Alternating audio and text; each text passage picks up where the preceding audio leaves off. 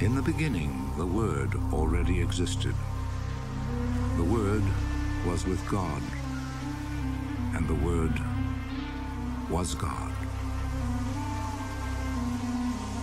From the very beginning, the Word was with God. Through him, God made all things. Not one thing in all creation was made without him. The Word was the source of life, and this life brought light to people. The light shines in the darkness, and the darkness has never put it out.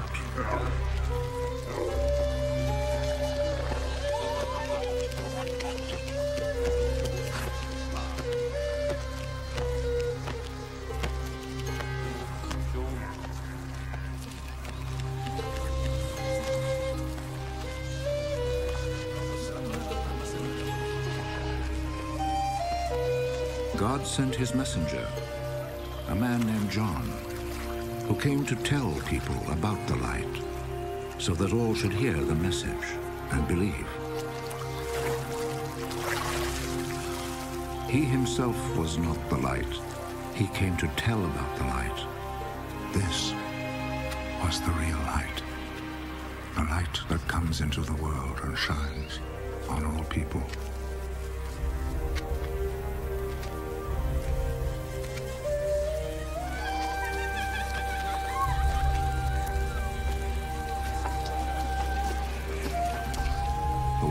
In the world, and though God made the world through him, yet the world did not recognize him.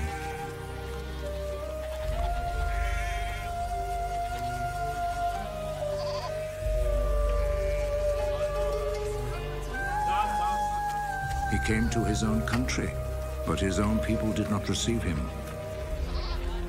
Some, however, did receive him and believed in him, so he gave them the right to become God's children. They did not become God's children by natural means, that is, by being born as the children of a human father. God himself was their father.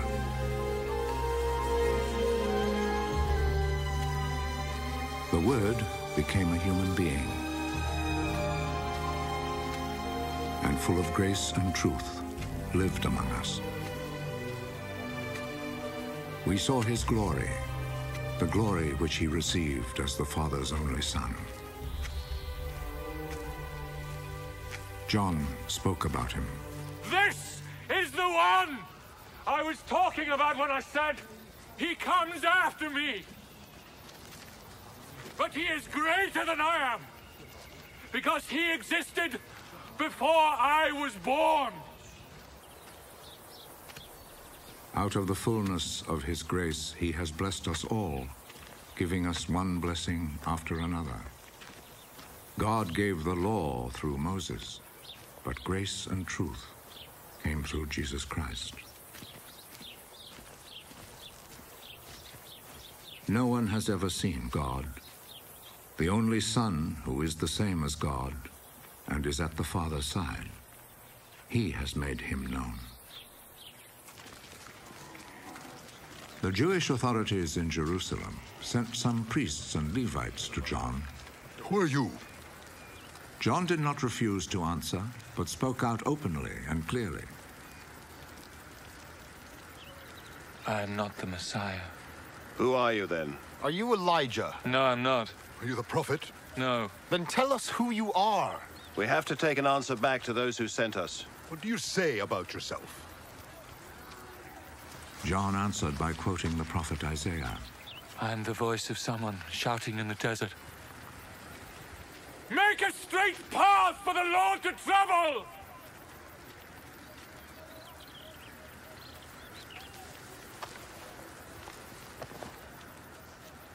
The messengers who had been sent by the Pharisees then asked John, If you're not the Messiah, nor Elijah, nor the prophet, why do you baptize?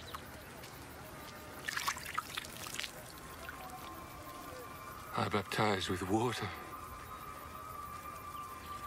But among you stands the one you do not know. He is coming after me, but I'm not good enough. even to untie his sandals.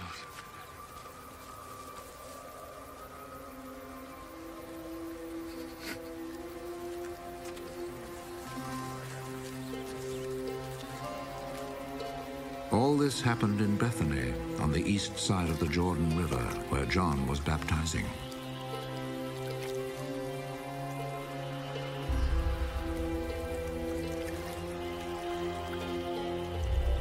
The next day, John saw Jesus coming to him.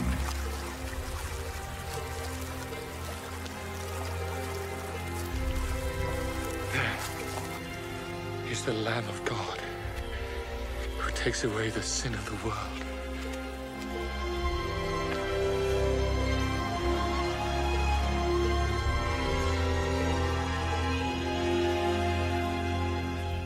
This is the one I was talking about when I said, a man is coming after me, but he is greater than I am, because he existed before I was born. I did not know who he would be,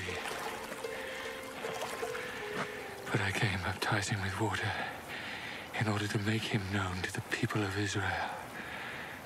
And John gave this testimony.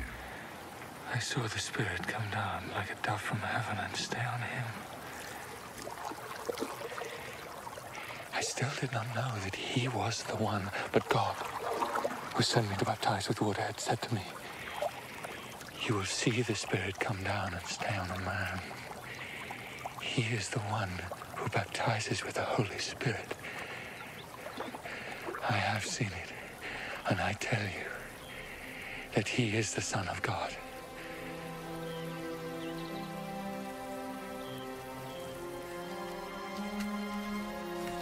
The next day, John was standing there again with two of his disciples when he saw Jesus walking by.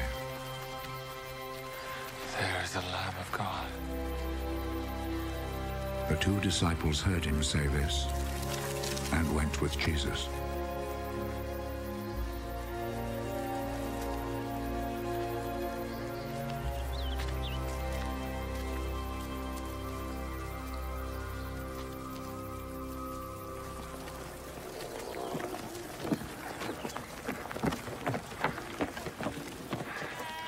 Jesus turned, saw them following him. What are you looking for? Where do you live? Rabbi. Rabbi. This word means teacher. Come and see. It was then about 4 o'clock in the afternoon, so they went with him and saw where he lived and spent the rest of that day with him. One of them was Andrew, Simon Peter's brother.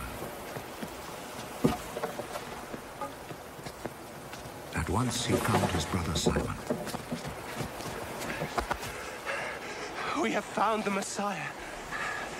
This word means Christ.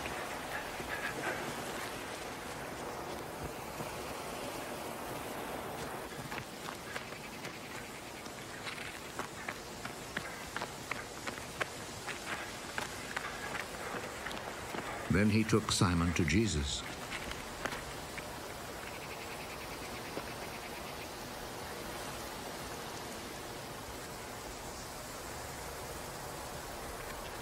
Jesus looked at him.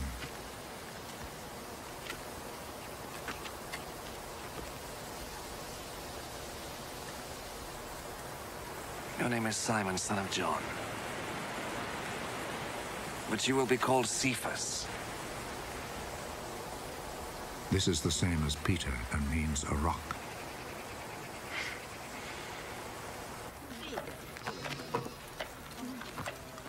The next day, Jesus decided to go to Galilee.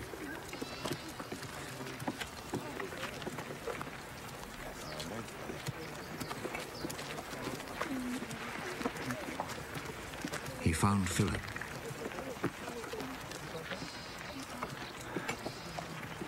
And said to him, Come with me. Philip was from Bethsaida, the town where Andrew and Peter lived.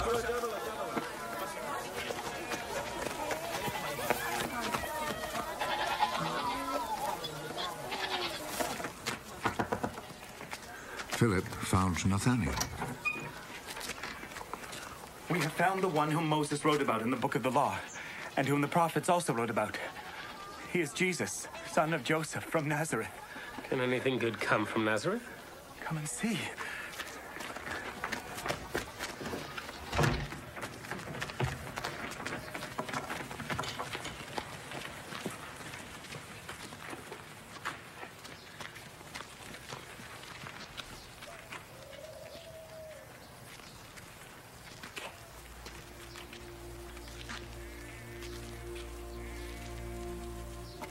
When Jesus saw Nathanael coming to him, he said about him, "Here is a real Israelite."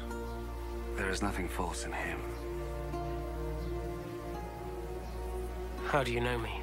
I saw you when you were under the fig tree before Philip called you.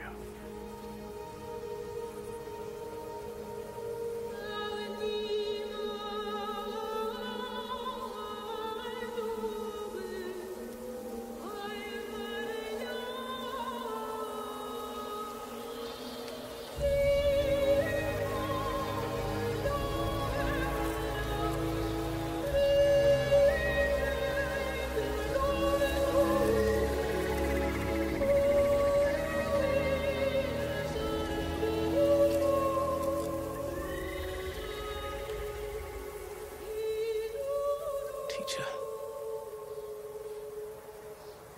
you are the Son of God. You are the King of Israel.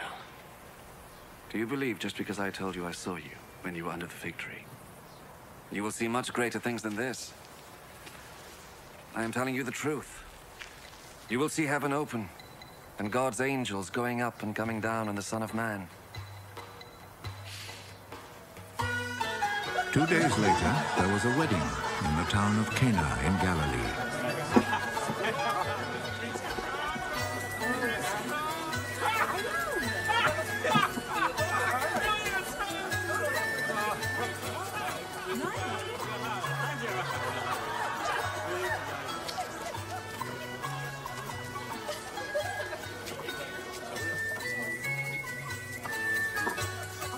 Jesus' mother was there.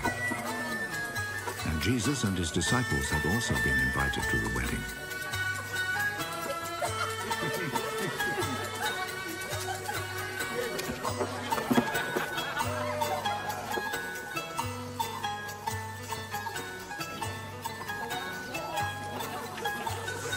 When the wine had given out, Jesus' mother said to him, "They are out of wine." Madam, what do you have to do with this? My time has not yet come.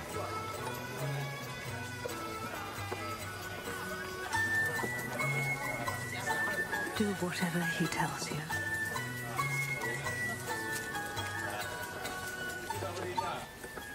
The Jews have rules about ritual washing, and for this purpose 6 stone water jars were there, each one large enough to hold between 20 and 30 gallons.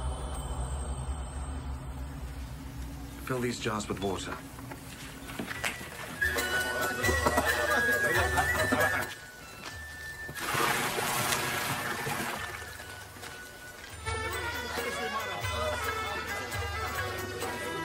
They filled them to the brim.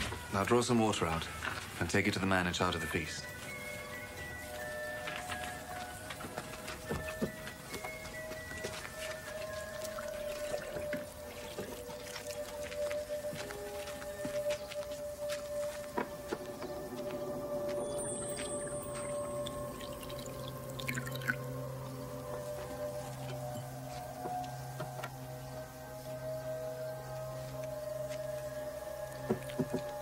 They took him the water, which now had turned into wine, and he tasted it. He did not know where this wine had come from, but of course the servants who had drawn out the water knew. So he called the bridegroom. Everyone else serves the best wine first, and after the guests have drunk a lot, he serves the ordinary wine. But you have kept the best wine until now.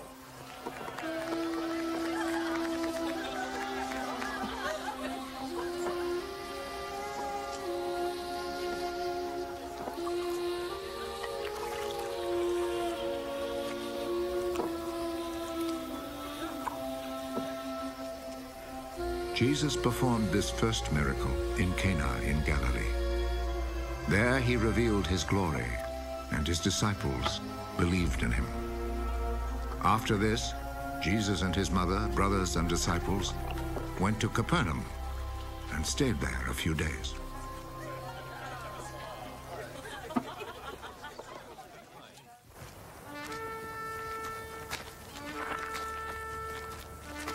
It was almost time for the Passover festival, so Jesus went to Jerusalem.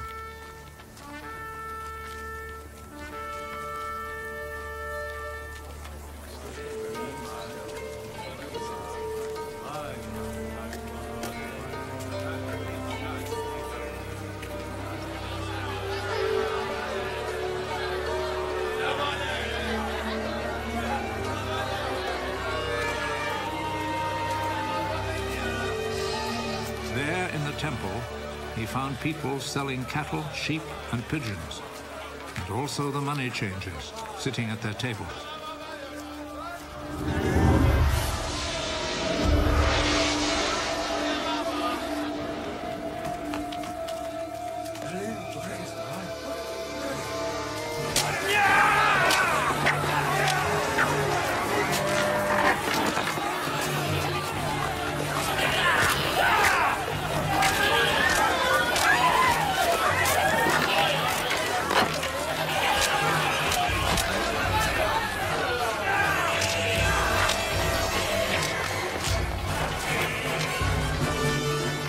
A whip from cords and drove all the animals out of the temple, both the sheep and the cattle.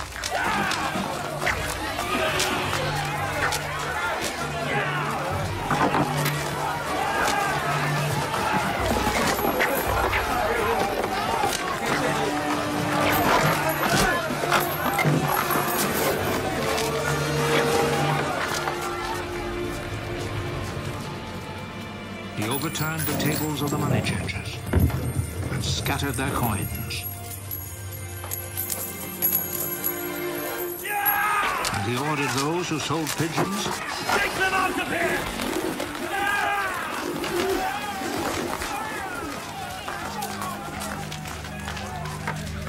Stop making my father's house a marketplace!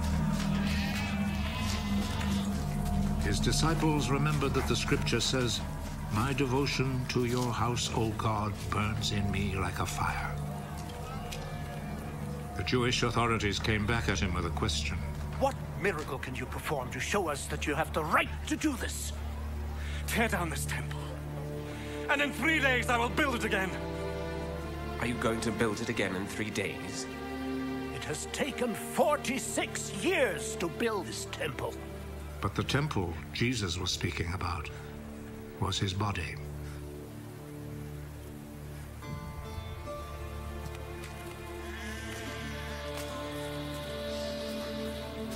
So when he was raised from death, his disciples remembered that he had said this, and they believed the scripture and what Jesus had said.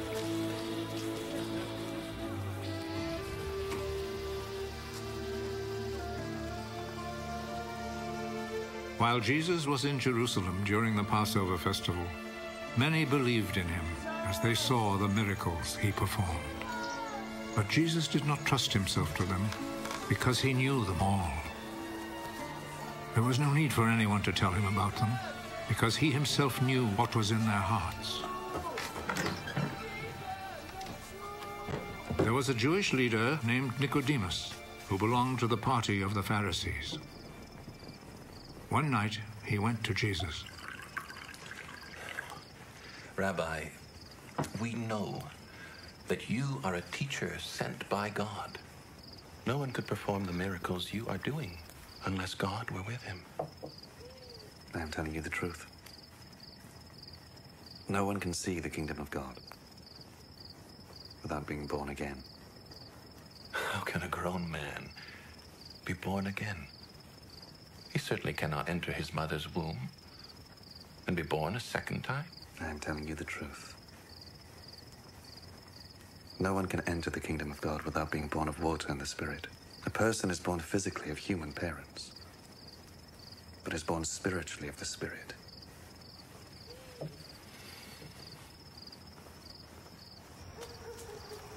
Do not be surprised because I tell you that you must all be born again. The wind blows wherever it wishes. You hear the sound it makes, but you do not know where it comes from or where it is going. It is like that with everyone who is born of the Spirit. How can this be?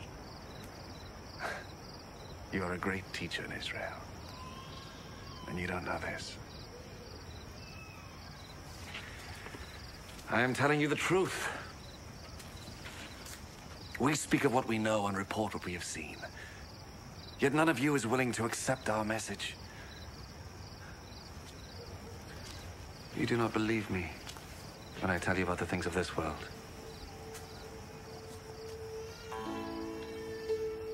How will you ever believe me then, when I tell you about the things of heaven?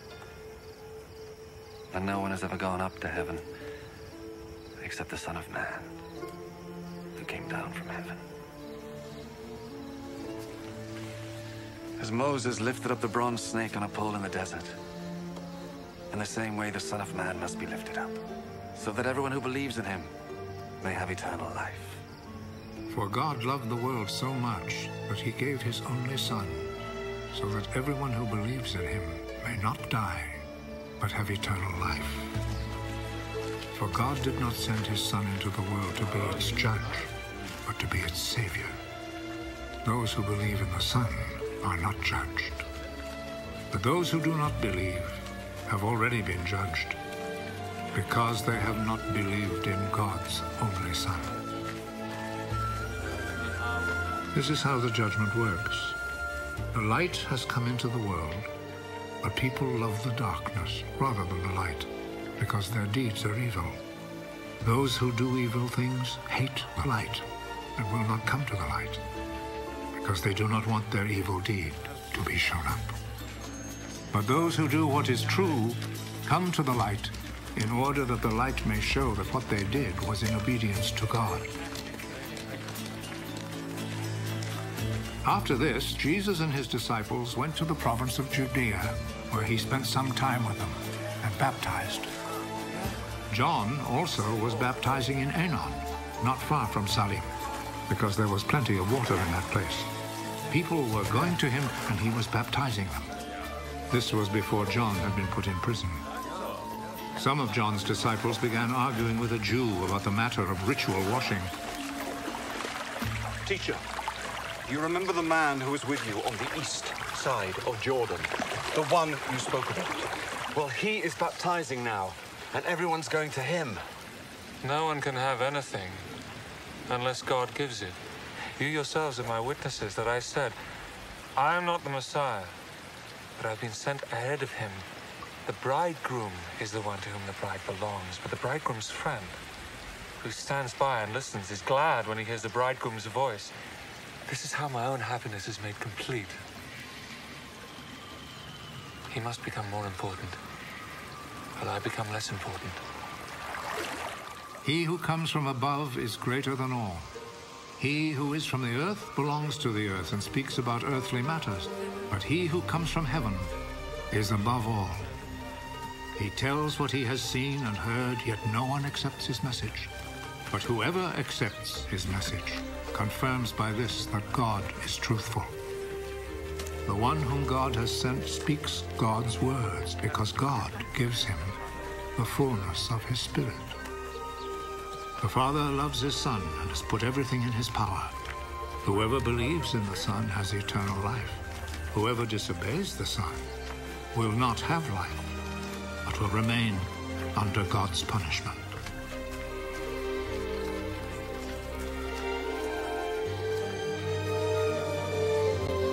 The Pharisees heard that Jesus was winning and baptizing more disciples than John. Actually, Jesus himself did not baptize anyone, only his disciples did. So when Jesus heard what was being said, he left Judea and went back to Galilee. On his way there, he had to go through Samaria. In Samaria, he came to a town named Sychar, which was not far from the field that Jacob had given to his son Joseph. Jacob's well was there, and Jesus, tired out by the trip, sat down by the well. It was about noon.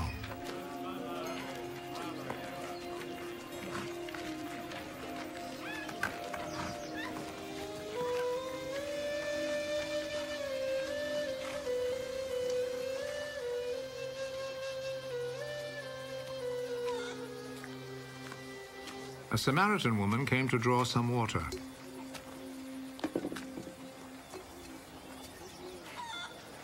Give me a drink of water. His disciples had gone into town to buy food. You're a Jew and I'm a Samaritan. So how can you ask me for a drink? Jews will not use the same cups and bowls that Samaritans use. If you only knew what God gives, and who it is that is asking you for a drink, you would ask him. And he would give you a life-giving water. Sir, you don't have a bucket and the well is deep. Where would you get that life-giving water? It was our ancestor Jacob who gave us this well. He and his children and his flocks all drank from it. You don't claim to be greater than Jacob, do you? Those who drink this water will get thirsty again. But those who drink the water that I will give them will never be thirsty again. The water that I will give them will become in them a spring, which will provide them with life-giving water and give them eternal life. Sir, give me that water. Then I will never be thirsty again, nor will I have to come here to draw water. Go and call your husband and come back. I don't have a husband. You are right when you say you don't have a husband. You've been married to 5 men, and the man you live with now is not really your husband. You have told me the truth. I see you are a prophet, sir. My Samaritan ancestors worshipped God on this mountain. But you Jews say that Jerusalem is the place where we should worship God. Believe me, woman. The time will come when people will not worship the Father either on this mountain or in Jerusalem. You Samaritans do not really know whom you worship. But we Jews know whom we worship because it is from the Jews that salvation comes. But the time is coming. And is already here. When by the power of God's Spirit, people will worship the Father as he really is, offering him the true worship that he wants. God is Spirit. And only by the power of his Spirit can people worship him as he really is. I know that the Messiah will come. And when he comes, he will tell us everything. I am he.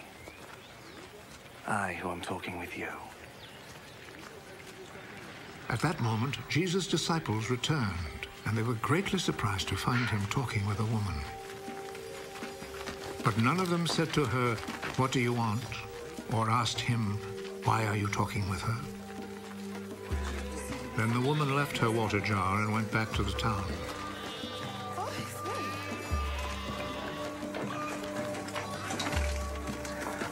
Come and see the man who told me everything I've ever done. Could he be the Messiah? So they left the town and went to Jesus. In the meantime, the disciples were begging Jesus, "Teacher, have something to eat." But he answered, I have food to eat that you know nothing about. So the disciples started asking among themselves, could somebody have brought him food? My food is to obey the will of the one who sent me, and to finish the work he gave me to do. You have a saying, 4 more months and then the harvest. But I tell you, take a good look at the fields. The crops are now ripe and ready to be harvested. The one who reaps the harvest is being paid and gathers the crops for eternal life. So the one who plants and the one who reaps will be glad together. For the saying is true. Someone plants, someone else reaps. I have sent you to reap the harvest in a field where you did not work. Others worked there, and you profit from their work.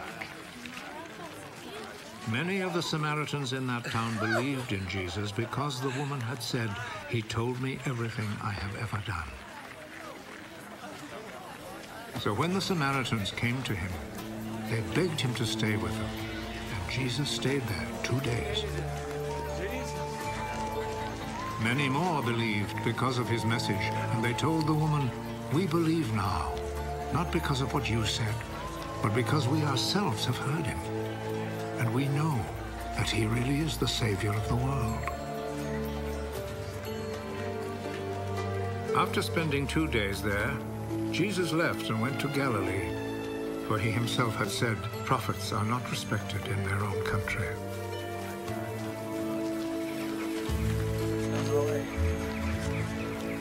When he arrived in Galilee, the people there welcomed him, because they had gone to the Passover festival in Jerusalem and had seen everything that he had done during the festival.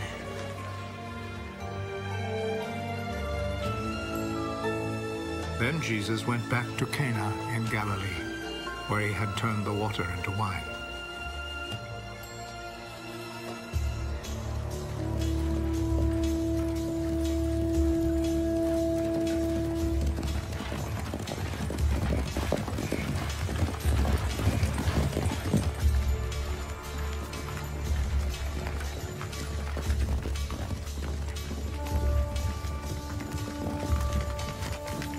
A government official was there whose son was sick in Capernaum. When he heard that Jesus had come from Judea to Galilee, he went to him and asked him to go to Capernaum and heal his son, who was about to die. None of you will ever believe unless you see miracles and wonders. Sir, come with me.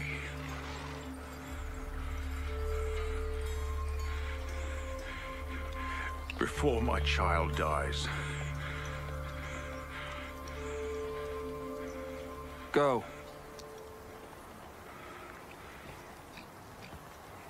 Your son will live. The man believed Jesus' words and went.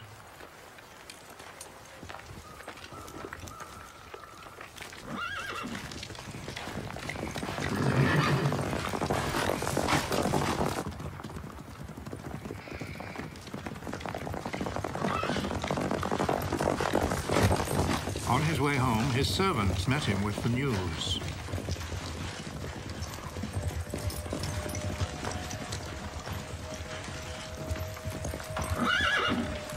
Your boy, he's going to live. He asked them what time it was when his son got better. It was 1 o'clock yesterday afternoon when the fever left him. Then the father remembered that it was at that very hour when Jesus had told him. Your son will live.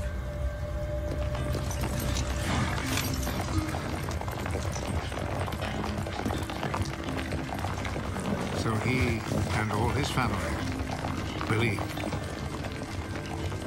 This was the second miracle that Jesus performed after coming from Judea to Galilee. After this, Jesus went to Jerusalem for a religious festival. Near the sheep gate in Jerusalem, there is a pool with 5 porches. In Hebrew, it is called Besatha.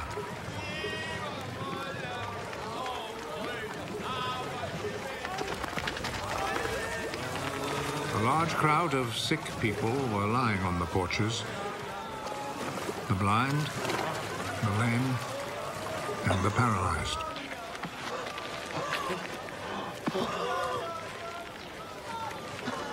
A man was there who had been sick for 38 years.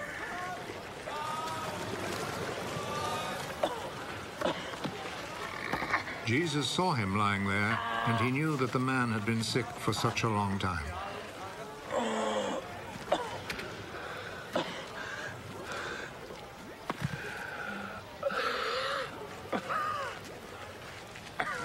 Do you want to get well? Sir, I don't have anyone here to put me in the pool when the water is stirred up. While I'm trying to get in, somebody else gets there first.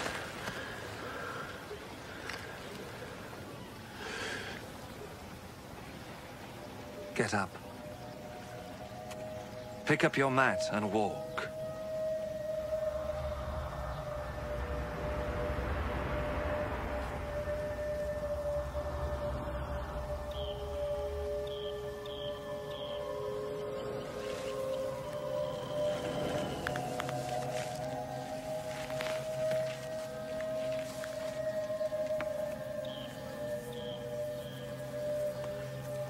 Immediately, the man got well.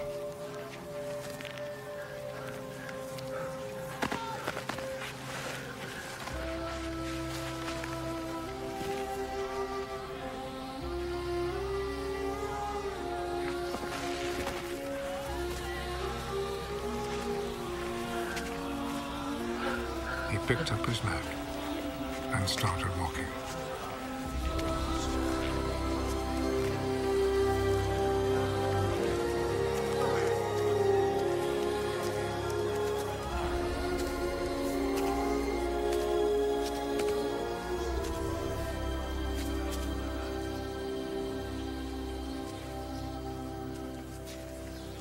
The day this happened was a Sabbath, so the Jewish authorities told the man who had been healed, "This is a Sabbath, and it is against our law for you to carry your mat." The man who made me well told me to pick up my mat and walk. Who is the man who told you to do this? But the man who had been healed did not know who Jesus was, for there was a crowd in that place, and Jesus had slipped away. Afterwards, Jesus found him in the temple. You're well now. So stop sinning, or something worse may happen to you.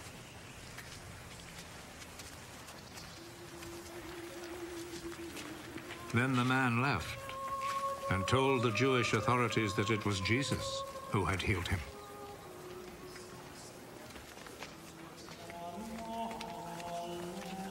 So they began to persecute Jesus because he had done this healing on a Sabbath.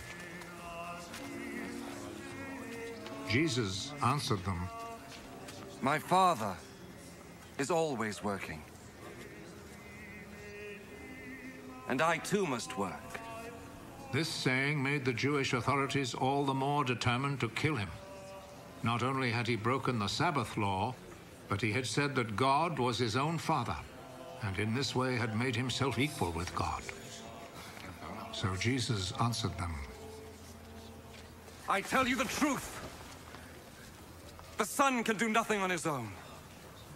He does only what he sees his Father doing. What the Father does, the Son also does. For the Father loves the Son and shows him all that he himself is doing. He will show him even greater things to do than this, and you will all be amazed. Just as the Father raises the dead and gives them life, in the same way the Son gives life to those he wants to. Nor does the Father himself judge anyone. He has given his Son the full right to judge, so that all will honor the Son in the same way as they honor the Father. Whoever does not honor the Son does not honor the Father who sent him. I am telling you the truth. Those who hear my words and believe in him who sent me have eternal life. They will not be judged, but have already passed from death to life. I am telling you the truth. The time is coming. The time has already come when the dead will hear the voice of the Son of God. And those who hear it will come to life. Just as the Father is himself the source of life. In the same way, he has made his Son to be the source of life. And he has given the Son the right to judge because he is the Son of Man. Do not be surprised at this. The time is coming when all the dead will hear his voice and come out of their graves. Those who have done good will rise and live. And those who have done evil will rise and be condemned. I can do nothing on my own authority. I judge only as God tells me, so my judgment is right. Because I am not trying to do what I want, but only what he who sent me wants. If I testify on my own behalf, what I say is not to be accepted as real proof. But there is someone else who testifies on my behalf. And I know that what he says about me is true. John is the one to whom you sent your messengers. And he spoke on behalf of the truth. It is not that I must have a human witness. I say this only in order that you may be saved. John was like a lamp, burning and shining. And you were willing for a while to enjoy his light. But I have a witness on my behalf, which is even greater than the witness that John gave. What I do, that is the deeds my Father gave me to do. These speak on my behalf and show that the Father has sent me. And the Father who sent me also testifies on my behalf. You have never heard his voice or seen his face. And you do not keep his message in your hearts, for you do not believe in the one whom he sent. You study the scriptures because you think that in them you will find eternal life. And these very scriptures speak about me, yet you are not willing to come to me in order to have life. I am not looking for human praise, but I know what kind of people you are. And I know that you have no love for God in your hearts. I have come with my Father's authority, but you have not received me. When, however, someone comes with his own authority, you will receive him. You like to receive praise from one another, but you do not try to win praise from the one who alone is God. How then can you believe me? Do not think, however, that I am the one who will accuse you to my Father. Moses, in whom you have put your hope, is the very one who will accuse you. If you had really believed Moses, you would have believed me, because he wrote about me. But since you do not believe what he wrote, how can you believe what I say?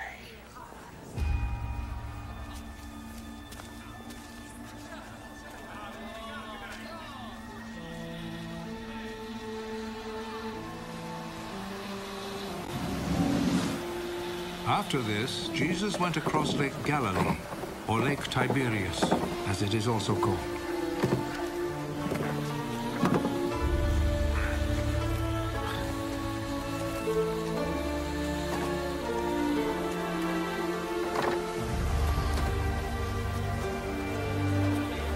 A large crowd followed him because they had seen his miracles of healing the sick.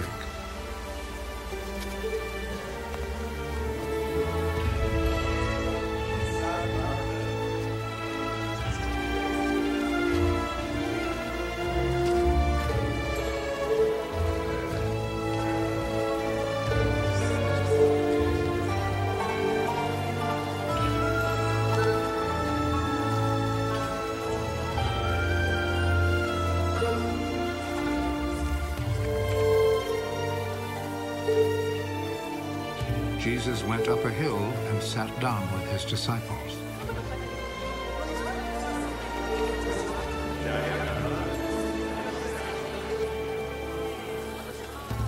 The time for the Passover festival was near.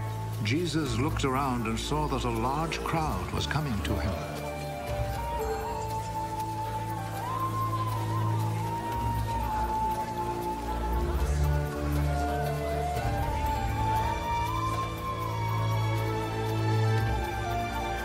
Where can we buy enough food to feed all these people? He said this to test Philip.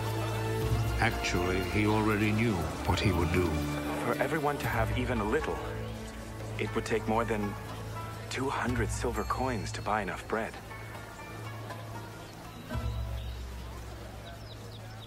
Another one of his disciples, Andrew, who was Simon Peter's brother, said, "There is a boy here who has 5 loaves of barley bread and 2 fish.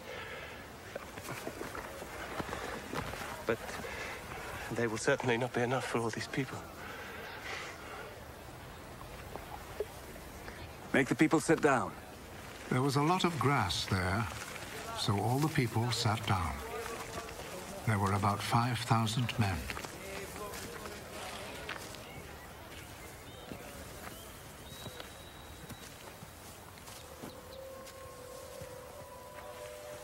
Jesus took the bread, gave thanks to God,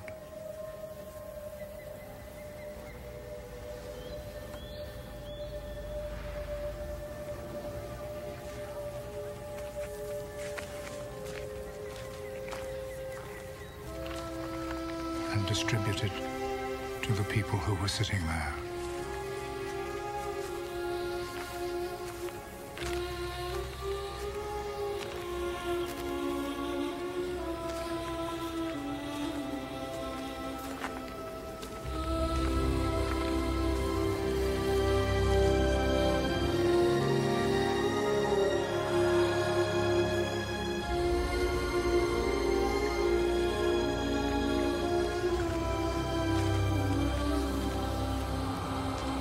did the same with the fish.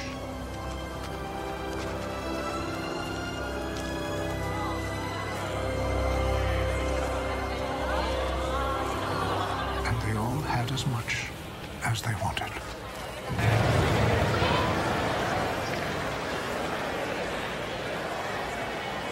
When they were all full, he said to his disciples, "Gather the pieces left over. Let us not waste a bit." So they gathered them all and filled 12 baskets with the pieces left over from the 5 barley loaves which the people had eaten. Seeing this miracle that Jesus had performed, the people there said, "Surely this is the prophet who was to come into the world." Jesus knew that they were about to come and seize him in order to make him king by force, so he went off again to the hills by himself.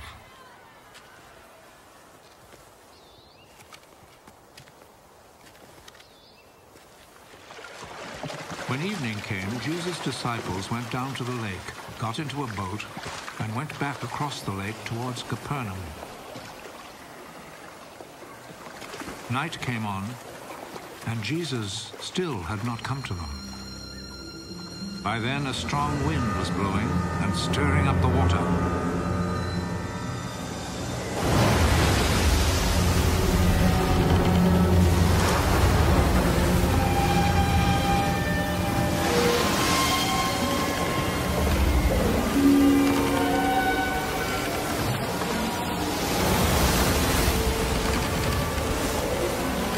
The disciples had rowed about 3 or 4 miles when they saw Jesus walking on the water.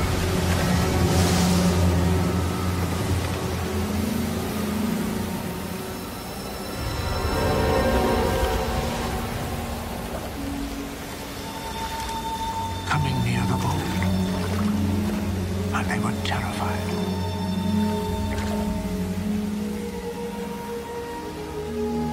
Don't be afraid. It is I.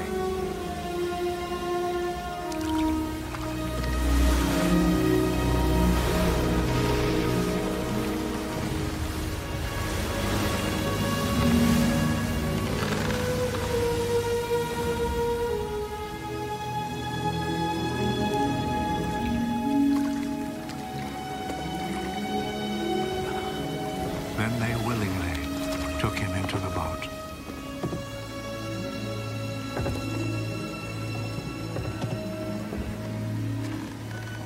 And immediately the boat reached land at the place they were heading for.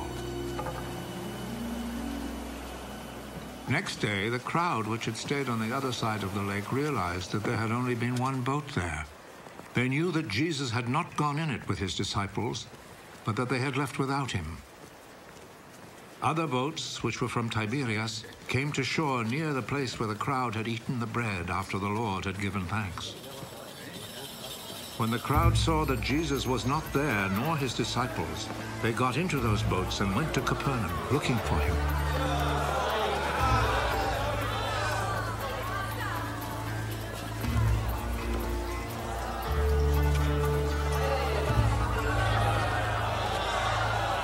When the people found Jesus on the other side of the lake, they said to him, "Teacher, when did you get here?"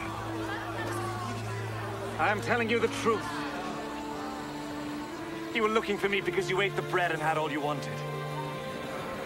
Not because you understood my miracles. Do not work for food that spoils.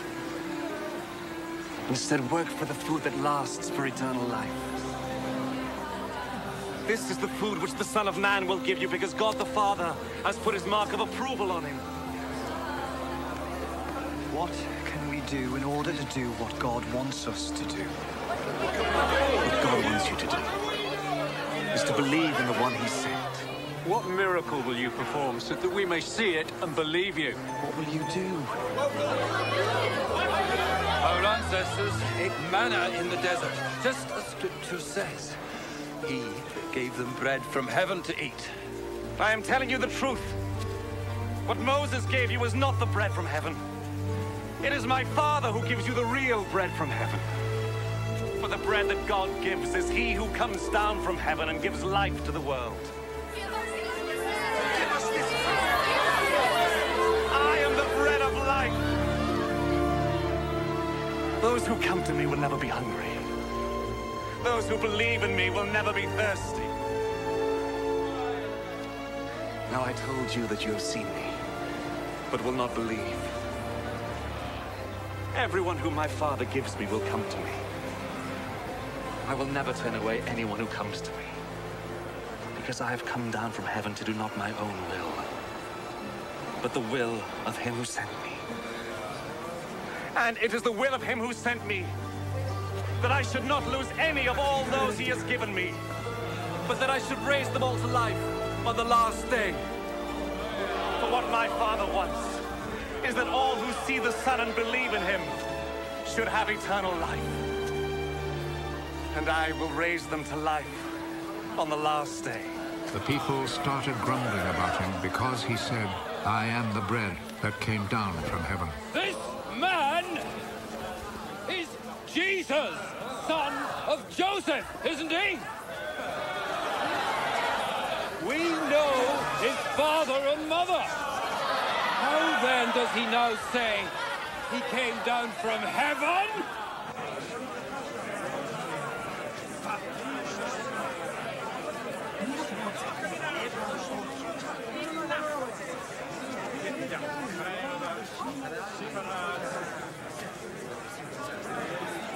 Stop grumbling among yourselves!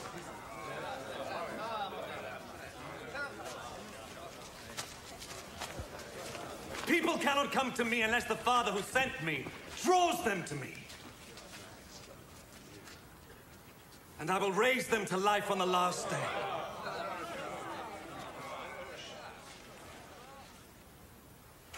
The prophets wrote, "Everyone will be taught by God." Anyone who hears the Father and learns from him comes to me. This does not mean that anyone has seen the Father.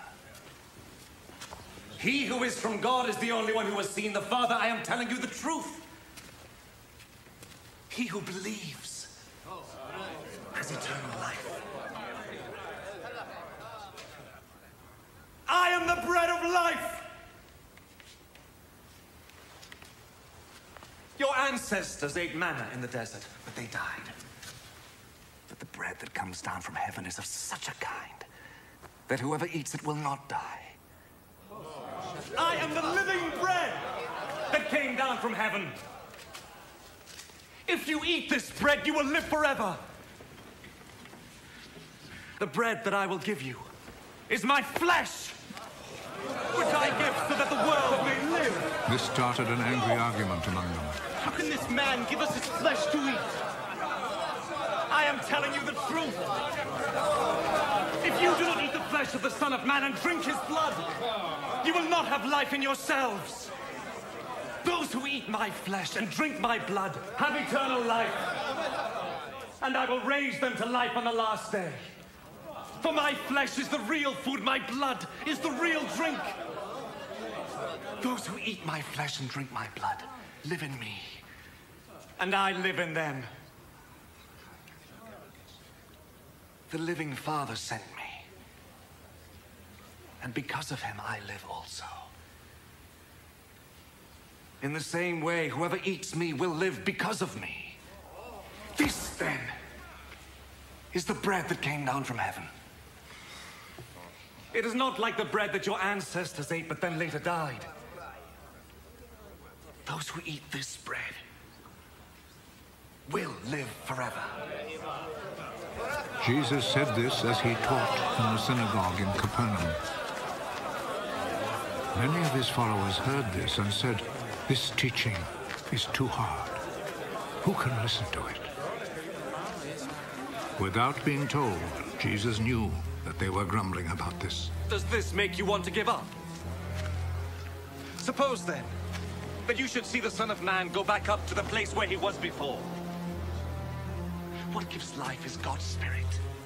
Human power is of no use at all. The words I have spoken to you bring God's life-giving spirit.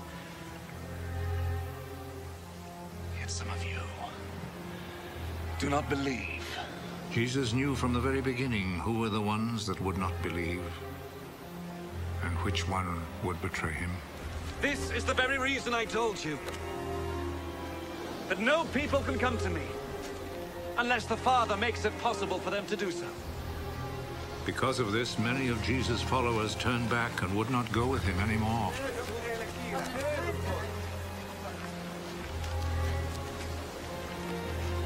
And you? Would you also like to leave? Lord, to whom would we go? You have the words that give eternal life. And now we believe and know that you are the Holy One who has come from God.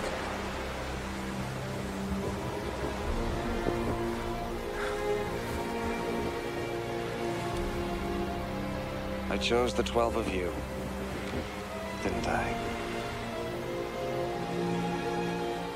Yet one of you is a devil. He was talking about Judas, the son of Simon Iscariot. For Judas, even though he was one of the 12 disciples, was going to betray him. After this, Jesus traveled in Galilee. He did not want to travel in Judea because the Jewish authorities there were wanting to kill him. The time for the Festival of Shelters was near, so Jesus' brothers said to him, "Leave this place and go to Judea, so that your followers will see the things that you're doing." People don't hide what they're doing if they want to be well known. Since you are doing these things, let the whole world know about you. Not even his brothers believed in him. The right time for me has not yet come. Any time is right for you. The world cannot hate you, but it hates me, because I keep telling it that its ways are bad. You go on to the festival. I am not going to this festival, because the right time has not come for me. He said this, and then stayed on in Galilee. After his brothers had gone to the festival, Jesus also went. However, he did not go openly, but secretly. The Jewish authorities were looking for him at the festival. "Where is he?" they asked. There was much whispering about him in the crowd. "He is a good man," some people said. "No," others said, "he fools the people." But no one talked about him openly, because they were afraid of the Jewish authorities. The festival was nearly half over when Jesus went to the temple and began teaching. The Jewish authorities were greatly surprised. How does this man know so much when he's never been to school? What I teach is not my own teaching, but it comes from God who sent me. Whoever is willing to do what God wants will know whether what I teach comes from God, or whether I speak on my own authority. Those who speak on their own authority are trying to gain glory for themselves. But he who wants glory for the one who sent him is honest, and there is nothing false in him. Moses gave you the law, didn't he? But not one of you obeys the law. Why are you trying to kill me? You have a demon in you. Who is trying to kill you? I performed one miracle, and you were all surprised. Moses ordered you to circumcise your sons, although it was not Moses, but your ancestors who started it. And so you circumcise a boy on the Sabbath. If a boy is circumcised on the Sabbath so that Moses' law is not broken, why are you angry with me? Because I made a man completely well on the Sabbath. Stop judging by external standards, and judge by true standards. Some of the people of Jerusalem said, "Isn't this the man the authorities are trying to kill? Look, he is talking in public, and they say nothing against him." Can it be that they really know that he is the Messiah? But when the Messiah comes, no one will know where he is from. And we all know where this man comes from. As Jesus taught in the temple, he said in a loud voice, Do you really know me? and know where I am from. I have not come on my own authority. He who sent me, however, is truthful. You do not know him, but I know him. Because I come from him, and he sent me. Then they tried to seize him.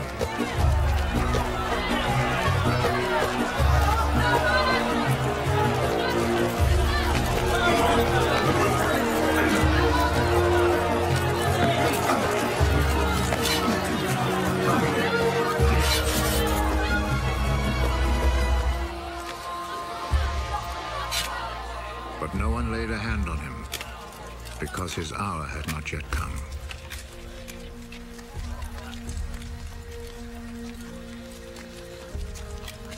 But many in the crowd believed in him. When the Messiah comes, will he perform more miracles than this man has?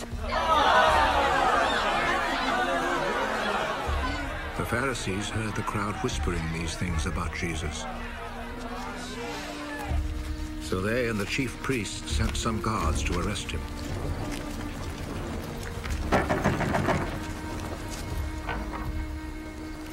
I shall be with you a little while longer.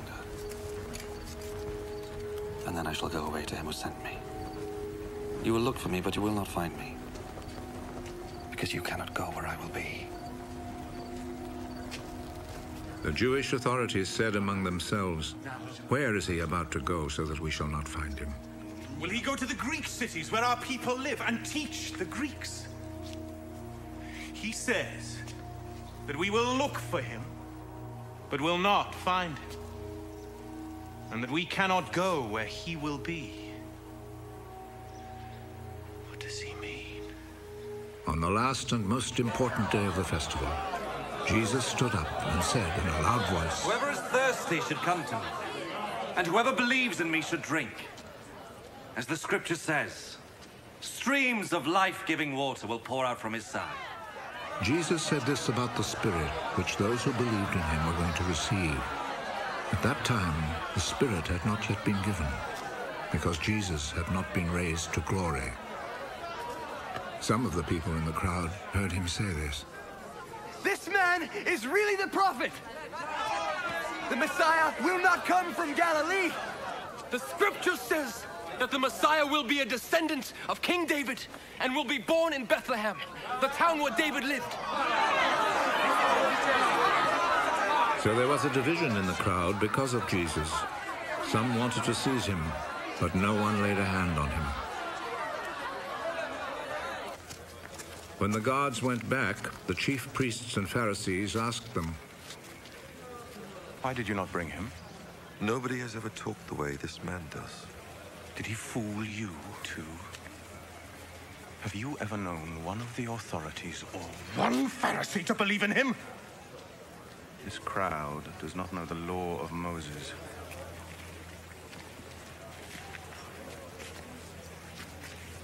So they are under God's curse. One of the Pharisees there was Nicodemus, the man who had gone to see Jesus before. According to our law, we cannot condemn people before hearing them and finding out what they have done. Well, are you also from Galilee?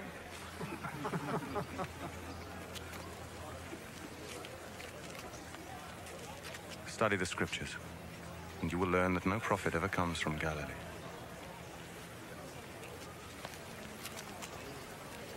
Then everyone went home, but Jesus went to the Mount of Olives.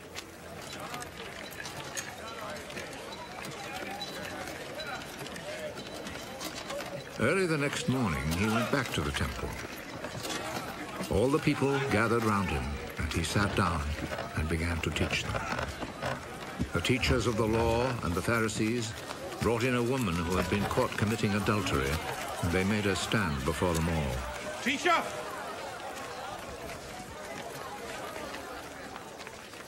This woman was caught in the very act of committing adultery. In our law, Moses commanded that such a woman must be stoned to death.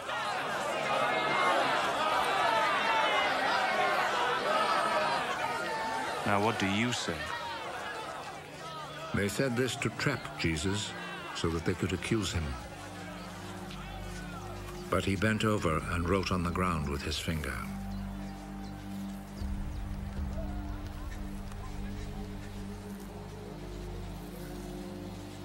As they stood there asking him questions, he straightened up.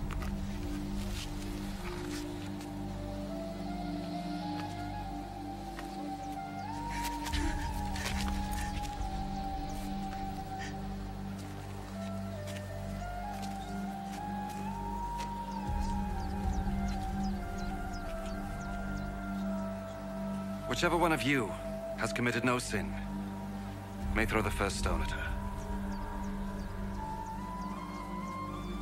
Then he bent over again and wrote on the ground.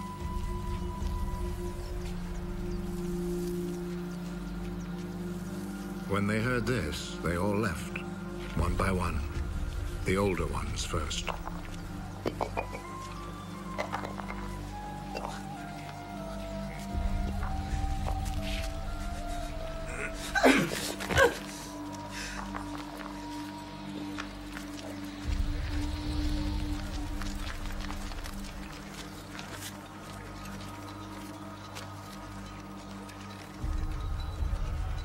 Jesus was left alone with the woman still standing there. He straightened up. Where are they?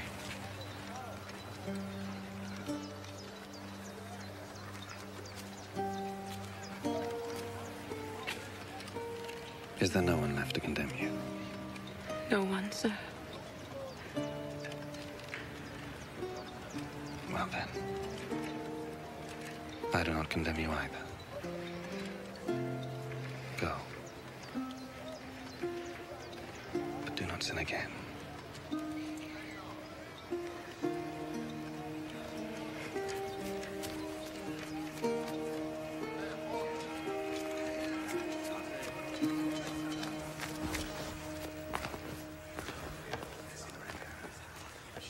Jesus spoke to the Pharisees again. I am the light of the world.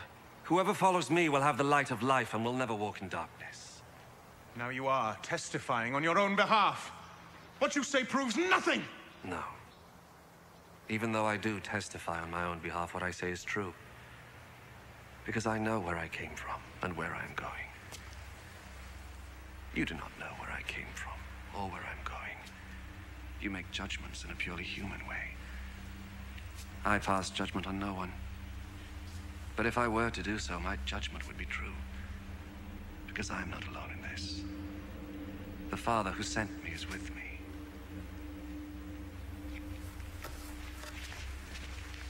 It is written in your law that when two witnesses agree, what they say is true. I testify on my own behalf, and the Father who sent me also testifies on my behalf. Where is your father? You know neither me nor my Father. If you knew me, you would know my Father also. Jesus said all this as he taught in the temple, in the room where the offering boxes were placed. And no one arrested him, because his hour had not come. I will go away, you will look for me. But you will die in your sins. You cannot go where I am going. He says that we cannot go where he is going. Does this mean that he will kill himself? You belong to this world here below, but I come from above. You are from this world, but I am not from this world. That is why I told you that you will die in your sins. And you will die in your sins if you do not believe that I am who I am. Who are you? What I have told you from the very beginning. I have much to say about you, much to condemn you for. The one who sent me, however, is truthful. And I tell the world only what I have heard from him.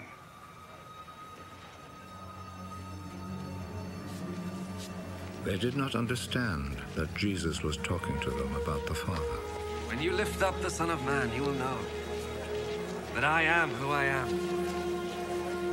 Then you will know that I do nothing on my own authority. But I say only what the Father has instructed me to say. And he who sent me is with me. He has not left me alone. Because I always do what pleases him. Many who heard Jesus say these things believed in him. If you obey my teaching, you are really my disciples. You will know the truth, and the truth will set you free. We are the descendants of Abraham, and we have never been anybody's slaves. What do you mean, then, by saying you will be free? I am telling you the truth. Everyone who sins is a slave of sin. A slave does not belong to a family permanently, but a son belongs there forever. If the son sets you free, then you will be really free. I know you are Abraham's descendants, yet you are trying to kill me because you will not accept my teaching. I talk about what my father has shown me. But you do what your father has told you. My father is Abraham. If you really were Abraham's children, you would do the same things that he did. All I have ever done is to tell you the truth I heard from God, yet you are trying to kill me. Abraham did nothing like this. You were doing what your father did. God himself is the only father we have, and we are his true children. If God really were your father, you would love me, because I came from God, and now I am here. I did not come on my own authority, but he sent me. Why do you not understand what I say? It is because you cannot bear to listen to my message. You are the children of your father, the devil! And you want to follow your father's desires! From the very beginning, he was a murderer, and has never been on the side of truth, because there is no truth in him. When he tells a lie, he is only doing what is natural to him, because he is a liar and the father of all lies! But I tell the truth, and that is why you do not believe me. Which one of you can prove that I am guilty of sin? If I tell the truth, then why do you not believe me? He who comes from God listens to God's words. You, however, are not from God. And that is why you will not listen. Were we not right in saying that you are a Samaritan and have a demon in you? I have no demon. I honor my father, but you dishonor me. I am not seeking honor for myself, but there is one who is seeking it and who judges in my favor. I am telling you the truth. Whoever obeys my teaching will never die. Now we know for sure that you have a demon. Abraham died, and the prophets died. Yet you say that whoever obeys your teaching will never die. Our father Abraham died. You do not claim to be greater than Abraham, do you? And the prophets also died. Who do you think you are? If I were to honor myself, that honor would be worth nothing. The one who honors me is my father, the very one you say is your God. You have never known him, but I know. If I were to say that I do not know him, I would be a liar like you, but I do know him, and I obey his word. Your father Abraham rejoiced that he was to see the time of my coming. He saw it and was glad. You're not even 50 years old, and you have seen Abraham.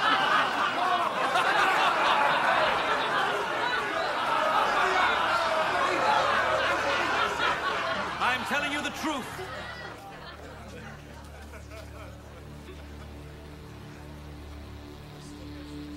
Before Abraham was born,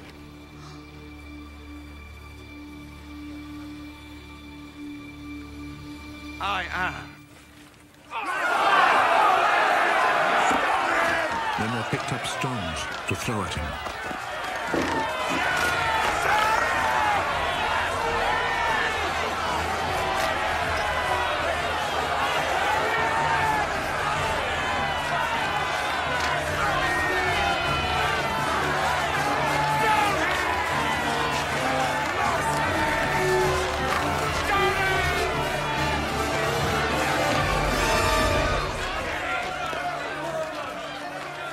But Jesus hid himself and left the temple.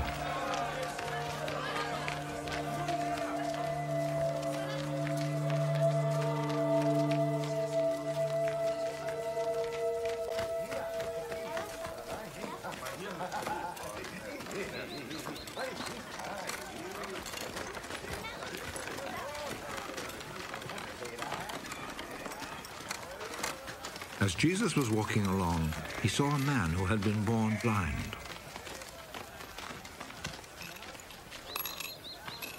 Teacher, whose sin caused him to be born blind? Was it his own or his parents' sin? His blindness has nothing to do with his sins or his parents' sins. He is blind so that God's power might be seen at work in him. As long as it is day, he must keep on doing the work of him who sent me. Night is coming, when no one can work.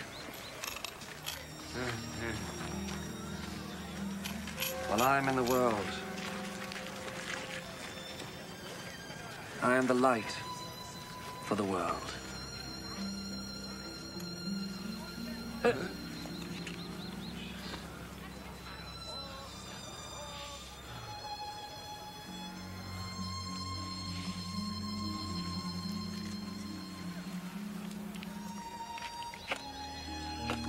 After he said this, Jesus spat on the ground and made some mud with the spittle.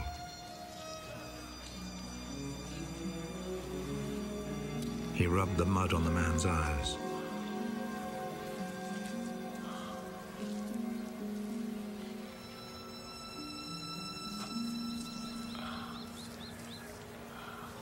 Go and wash your face in the pool of Siloam.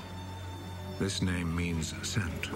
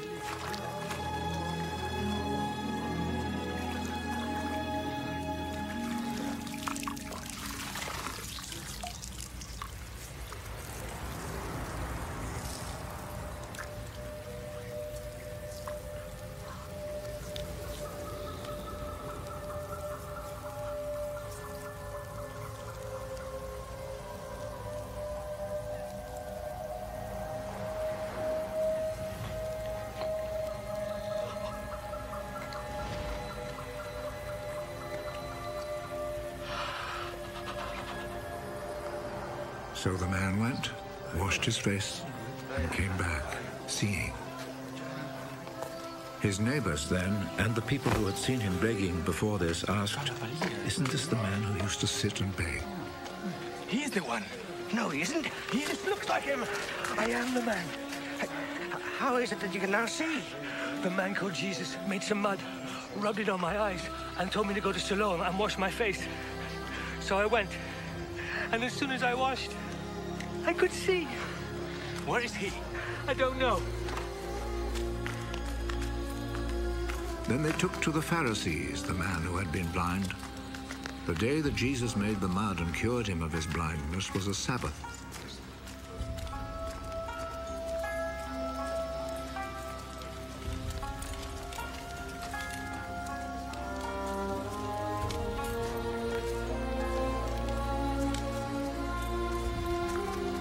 The Pharisees then asked the man again how he had received his sight. He put some mud on my eyes. I washed my face, and now I can see. The man who did this cannot be from God, for he does not obey the Sabbath law. How could a man who is a sinner perform such miracles as these?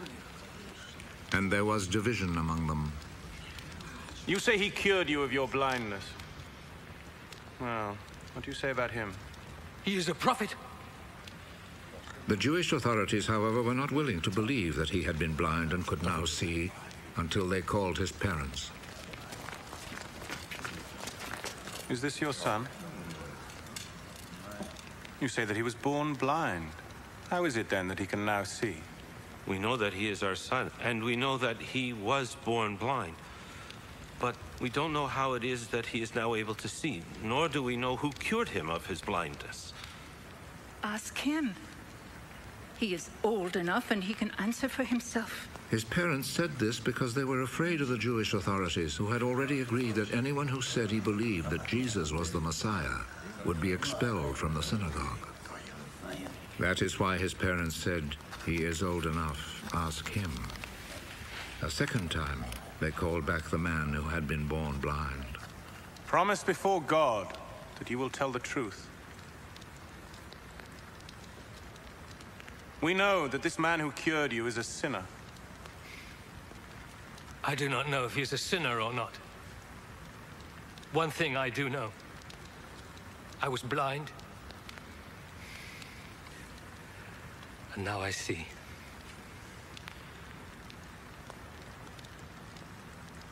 What did he do to you? How did he cure you of your blindness? I have already told you and you would not listen. Why do you want to hear it again? Maybe you too would like to be his disciples. They insulted him and said, "You are that fellow's disciple. But we are Moses' disciples. We know that God spoke to Moses.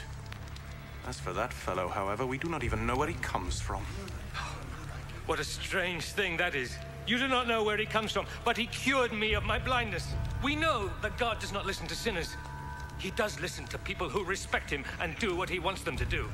Since the beginning of the world, nobody has ever heard of anyone giving sight to a person born blind. Unless this man came from God, he would not be able to do a thing! You were born and brought up in sin! And you are trying to teach us. And they expelled him from the synagogue.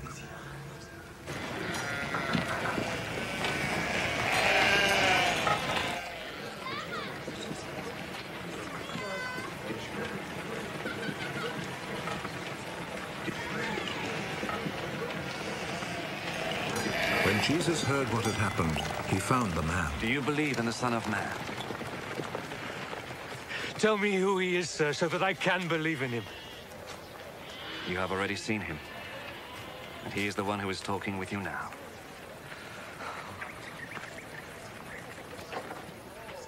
I believe, Lord. And he knelt down before Jesus. I came to this world to judge, so that the blind should see, and those who see should become blind. Some Pharisees who were there with him heard him say this and asked him, "Surely you don't mean that we are blind too?"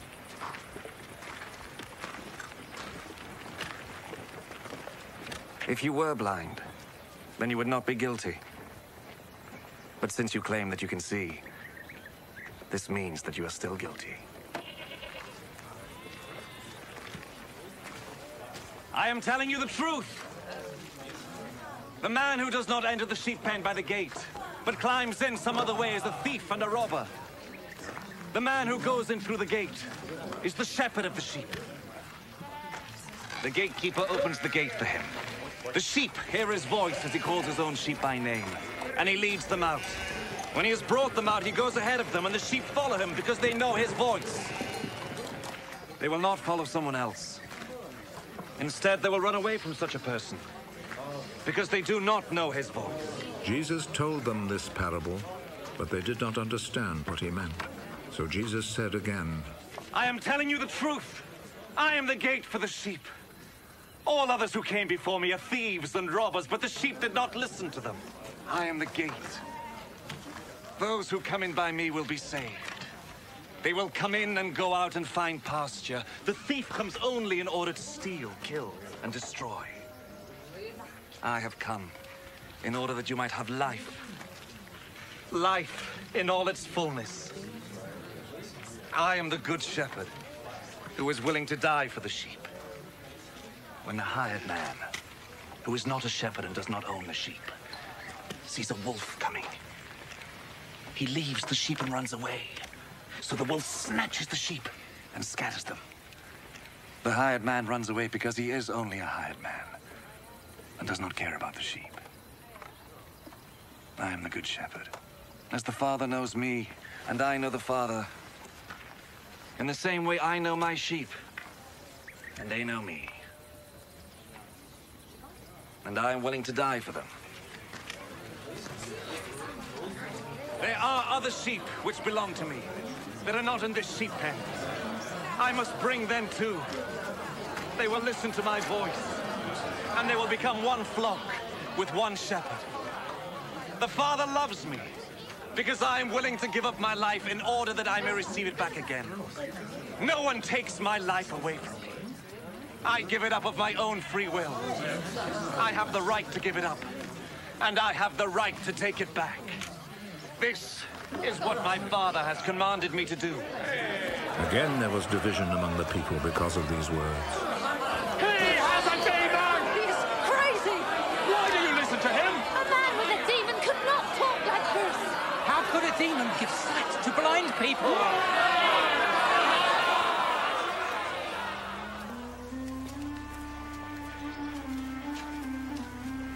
It was winter, and the festival of the dedication of the temple was being celebrated in Jerusalem.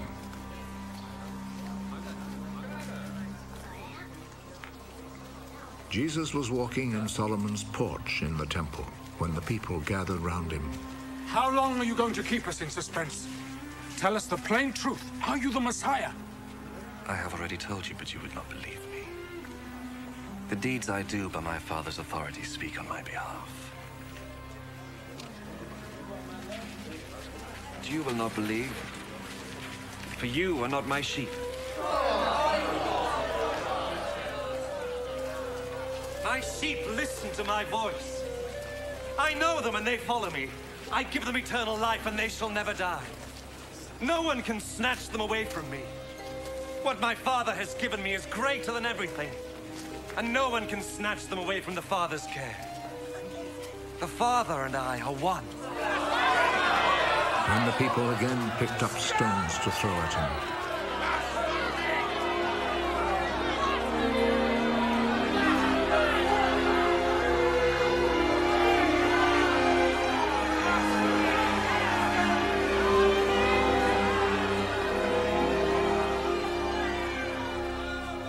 I have done many good deeds in your presence, which the Father gave me to do. For which one of these do you want to stone me? We do not want to stone you because of any good deeds, but because of your blasphemy. You're only a man, but you're trying to make yourself God.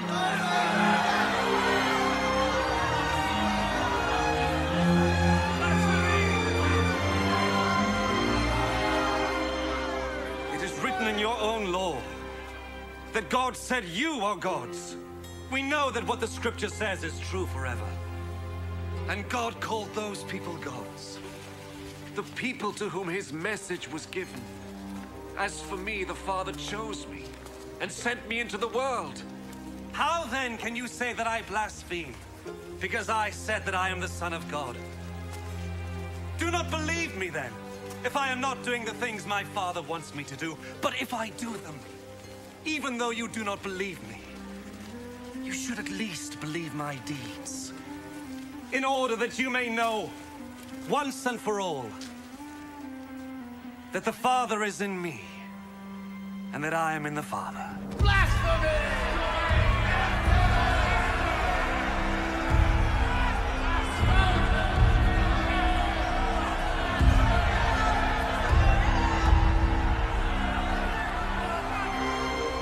Once more they tried to seize Jesus, but he slipped out of their hands. Jesus then went back again across the Jordan River to the place where John had been baptizing, and he stayed there.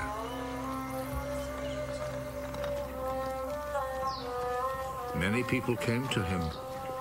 John performed no miracles, they said, but everything he said about this man was true, and many people there believed in him.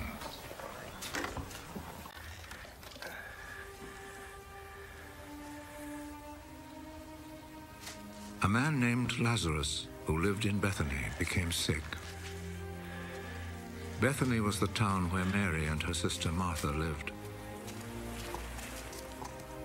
This Mary was the one who poured the perfume on the Lord's feet and wiped them with her hair.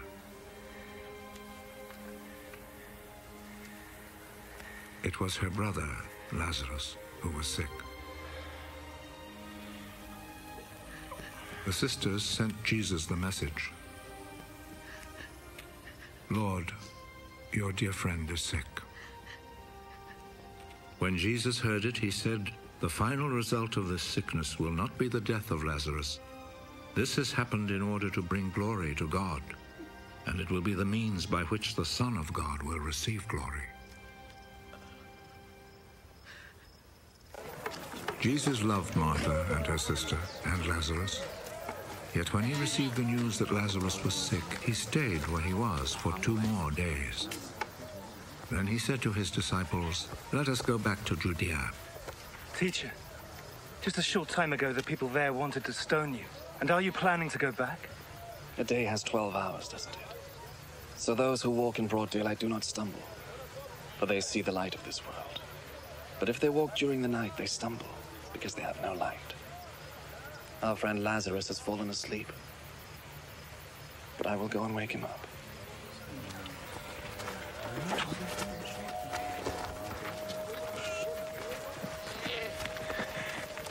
If he is asleep, Lord, he will get well. Jesus meant that Lazarus had died, but they thought he meant natural sleep, so Jesus told them plainly, Lazarus is dead.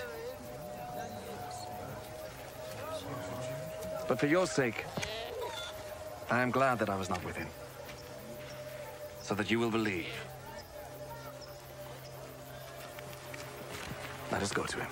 Thomas, called the twin, said to his fellow disciples, Let us all go along with the teacher, so that we may die with him. When Jesus arrived, he found that Lazarus had been buried 4 days before. Bethany was less than 2 miles from Jerusalem, and many Judeans had come to see Martha and Mary to comfort them about their brother's death.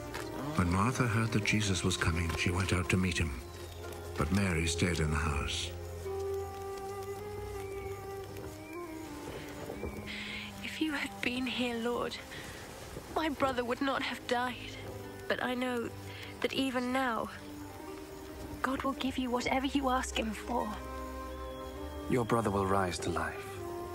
I know that he will rise to life on the last day. I am the resurrection and the life. Those who believe in me will live, even though they die. And those who live and believe in me will never die. Do you believe this?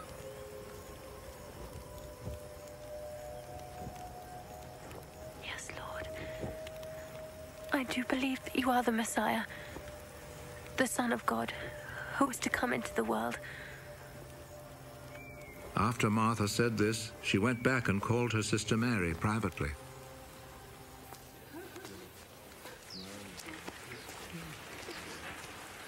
The teacher is here and is asking for you. When Mary heard this, she got up and hurried out to meet him. Jesus had not yet arrived in the village, but was still in the place where Martha had met him. The people who were in the house with Mary, comforting her, followed her when they saw her get up and hurry out. They thought that she was going to the grave to weep there.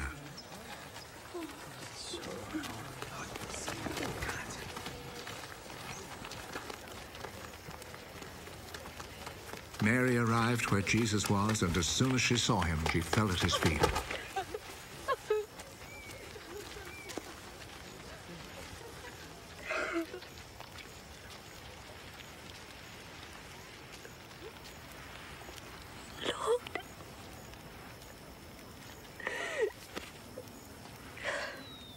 If you had been here, my brother would not have died. Jesus saw her weeping, and he saw how the people with her were weeping also.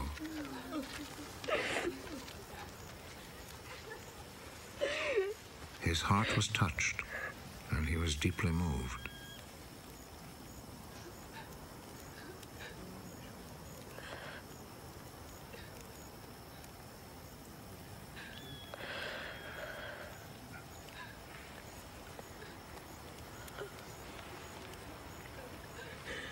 Where have you buried him? Come and see, Lord.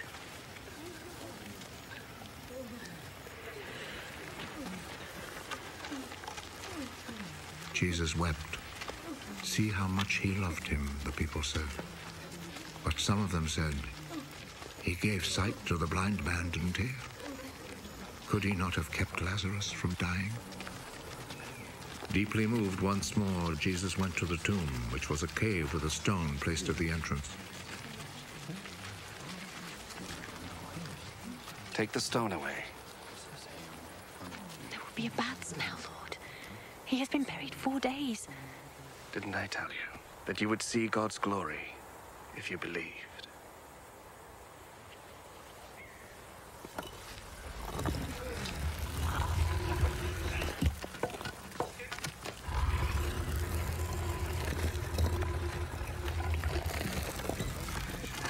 They took the stone away.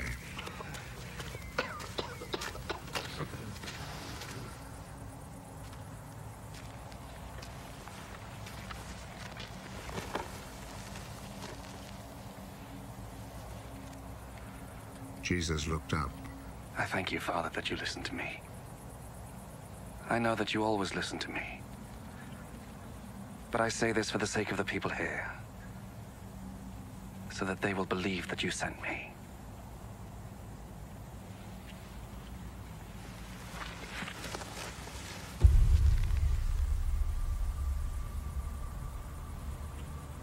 After he had said this, he called out in a loud voice, Lazarus! Come out!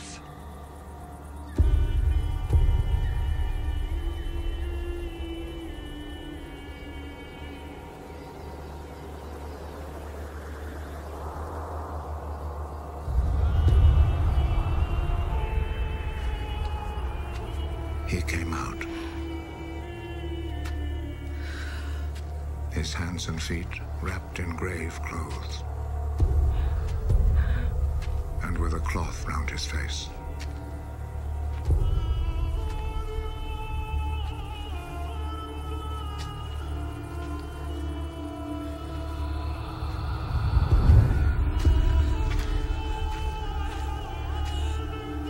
Untie him and let him go. Many of the people who had come to visit Mary saw what Jesus did, and they believed in him. But some of them returned to the Pharisees and told them what Jesus had done. So the Pharisees and the chief priests met with the council and said, "What shall we do?" Look at all the miracles this man is performing. If we let him go on in this way, everyone will believe in him. The Roman authorities will take action and destroy our temple and our nation.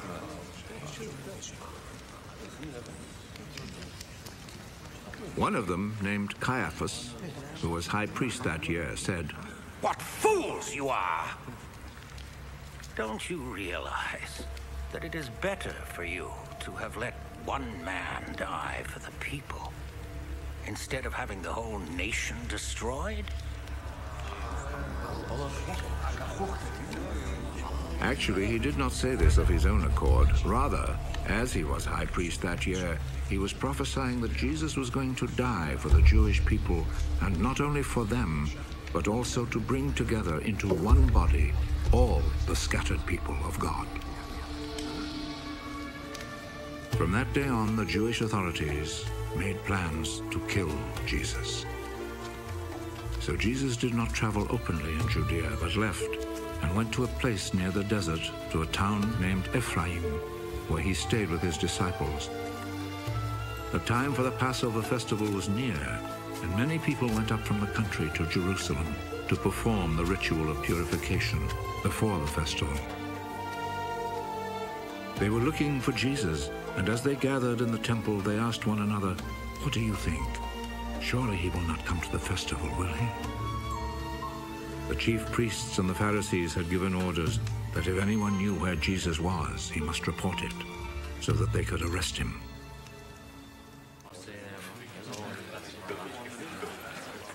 Six days before the Passover, Jesus went to Bethany, the home of Lazarus, the man he had raised from death.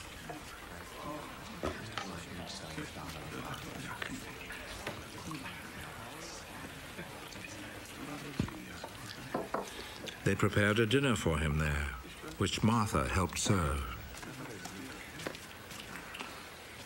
Lazarus was one of those who were sitting at the table with Jesus.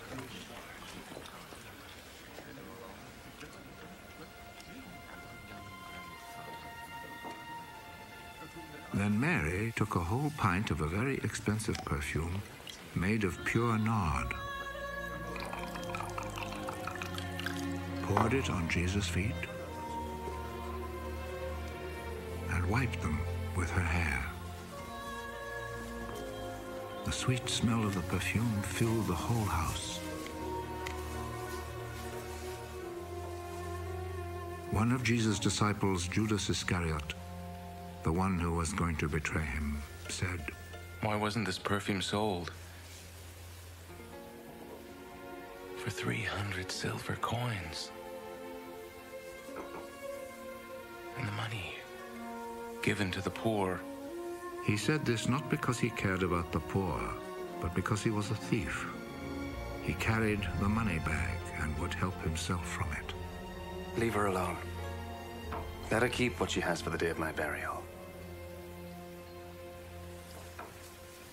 You will always have poor people with you, but you will not always have me.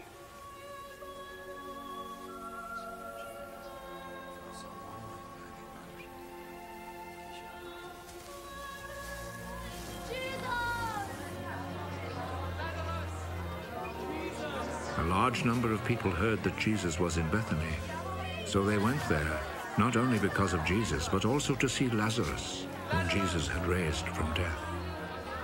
So the chief priests made plans to kill Lazarus too, because on his account many Jews were rejecting them and believing in Jesus. The next day, the large crowd that had come to the Passover festival heard that Jesus was coming to Jerusalem. So they took branches of palm trees and went out to meet him, shouting, "Praise God! God bless him who comes in the name of the Lord. God bless the King of Israel."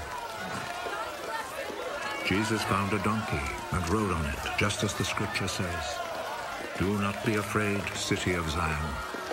Here comes your king, riding on a young donkey."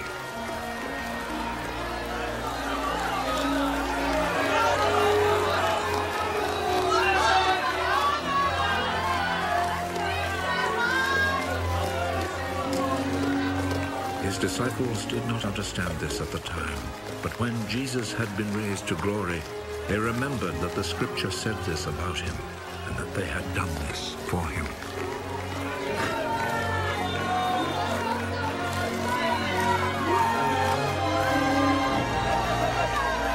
The people who had been with Jesus when he called Lazarus out of the grave and raised him from death had reported what had happened. That was why the crowd met him, because they heard he had performed this miracle. The Pharisees then said to one another, "You see, we are not succeeding at all. Look, the whole world is following him."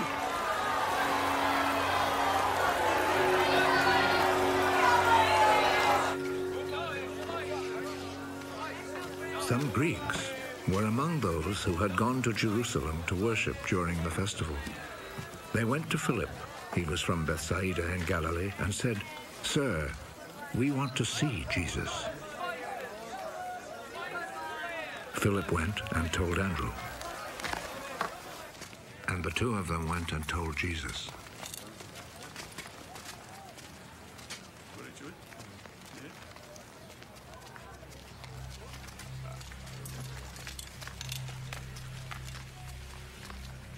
The hour has now come for the Son of Man to receive great glory. I'm telling you the truth. A grain of wheat remains no more than a single grain, unless it is dropped into the ground and dies.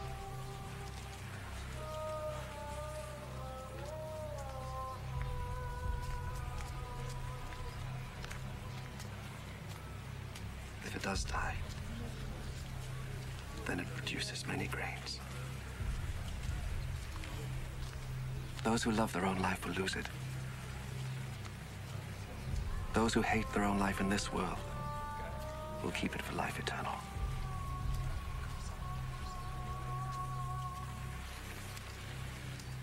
Whoever wants to serve me must follow me, so that my servant will be with me where I am, and my Father will honor anyone who serves me.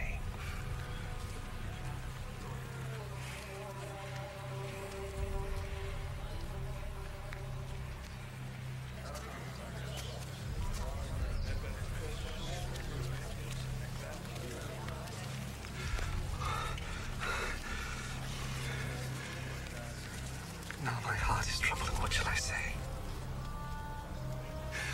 Shall I say, Father, do not let this hour come upon me? But that is why I came. So that I might go through this hour of suffering. Father, bring glory to your name. Then a voice spoke from heaven, I have brought glory to it, and I will do so again. The crowd standing there heard the voice, and some of them said it was thunder, while others said, an angel spoke to him. It is not for my sake that this voice spoke, but for yours. Now is the time for this world to be judged. Now the ruler of this world will be overthrown. When I am lifted up from the earth, I will draw everyone to me. In saying this, he indicated the kind of death he was going to suffer. Our Lord tells us that the Messiah will live forever. How then can you say that the Son of Man must be lifted up? Who is the Son of Man?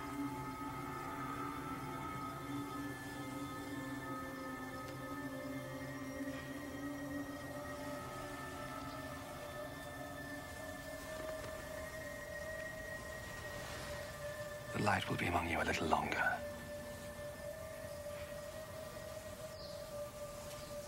Continue on your way while you have the light, so that the darkness will not come upon you. For the one who walks in the dark does not know where he is going. Believe in the light then while you have it, so that you will be the people of the light.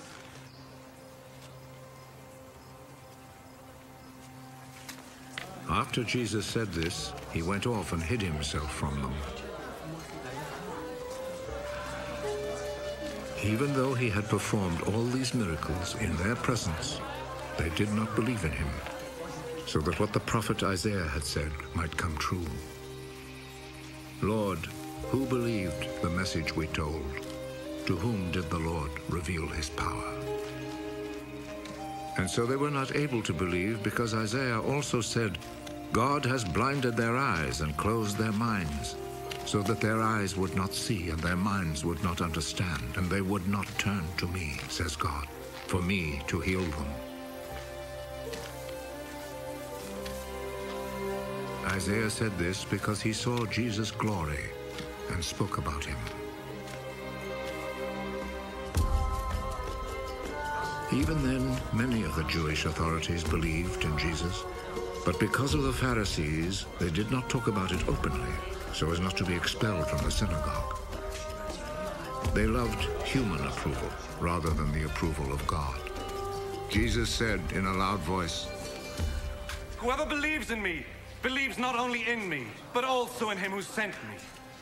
Whoever sees me, sees also him who sent me. I have come into the world as light, so that everyone who believes in me should not remain in the darkness. If people hear my message and do not obey it, I will not judge them. I came not to judge the world, but to save it. Those who reject me and do not accept my message have one who will judge them. The words I have spoken will be their judge on the last day. This is true, because I have not spoken on my own authority. But the Father who sent me has commanded me what I must say and speak. And I know that his command brings eternal life. What I say then is what the Father has told me to say.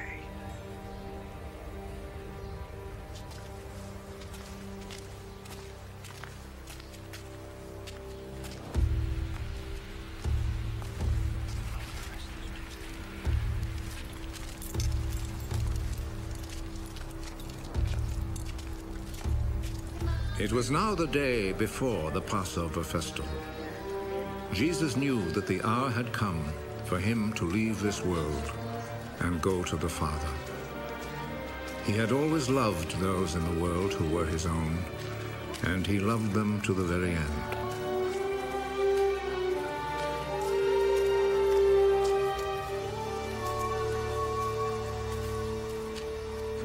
Jesus and his disciples were at supper. The devil had already put into the heart of Judas, the son of Simon Iscariot, the thought of betraying Jesus. Jesus knew that the Father had given him complete power. He knew that he had come from God and was going to God.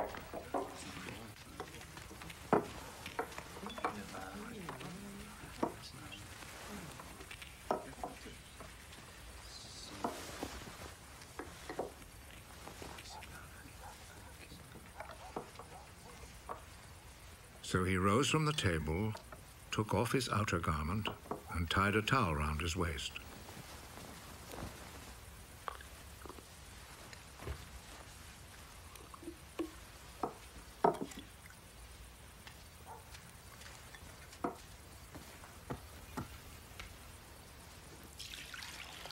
Then he poured some water into a wash basin and began to wash the disciples' feet and dry them with the towel around his waist.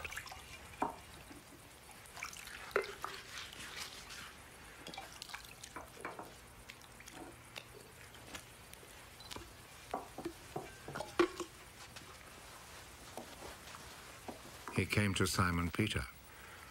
Are you going to wash my feet, Lord?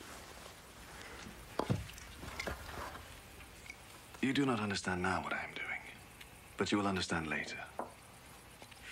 Never, at any time, will you wash my feet. If I do not wash your feet, you will no longer be my disciple. Lord, do not wash only my feet, then. Wash my hands and head, too. Those who have taken a bath are completely clean and do not need to wash themselves, except for their feet.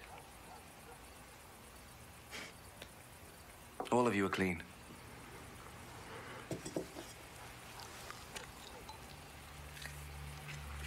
All except one. Jesus already knew who was going to betray him.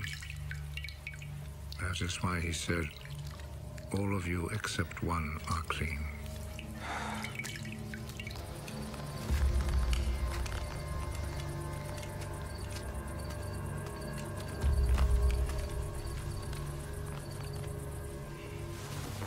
After Jesus had washed their feet, he put his outer garment back on and returned to his place at the table. Do you understand what I have just done to you? You call me teacher and Lord. And it is right that you should do so because that is what I am. I, your Lord and teacher, have just washed your feet. You then should wash one another's feet. I have set an example for you, so that you will do just what I have done for you. I am telling you the truth. No slaves are greater than their master, and no messengers are greater than the one who sent them. Now that you know this truth, how happy you will be if you put it into practice.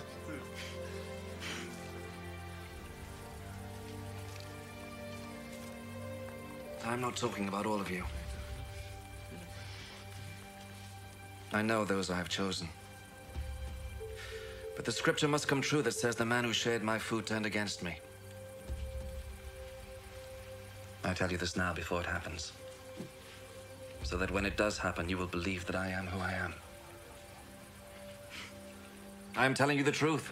Whoever receives anyone I send receives me also. And whoever receives me receives him who sent me.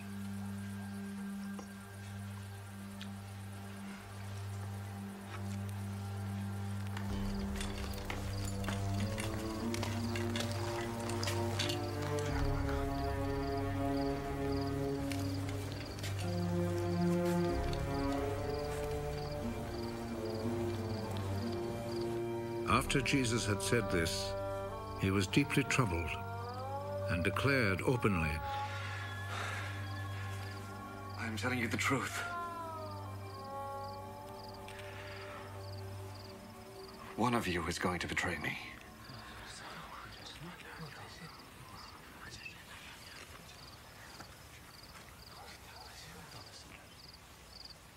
The disciples looked at one another, completely puzzled about whom he meant. One of the disciples, the one whom Jesus loved, was sitting next to Jesus. Simon Peter motioned to him. Ask him whom he is talking about. So that disciple moved closer to Jesus' side. Who is it, Lord?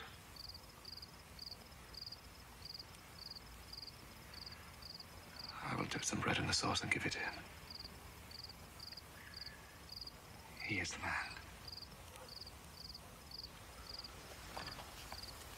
So he took a piece of bread, dipped it, and gave it to Judas, the son of Simon Iscariot. As soon as Judas took the bread, Satan entered into him.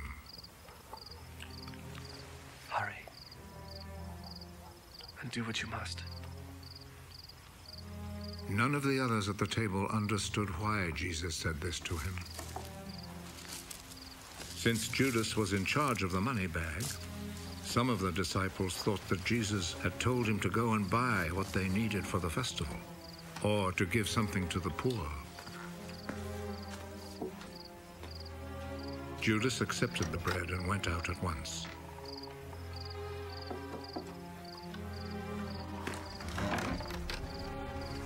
It was night.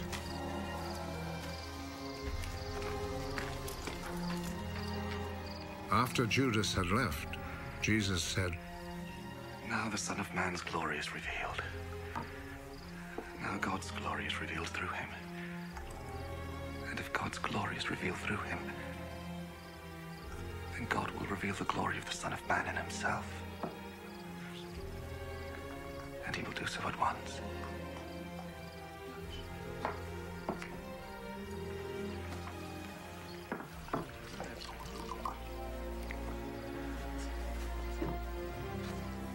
My children, I shall not be with you very much longer. You will look for me, but I tell you now what I told the Jewish authorities. You cannot go where I am going.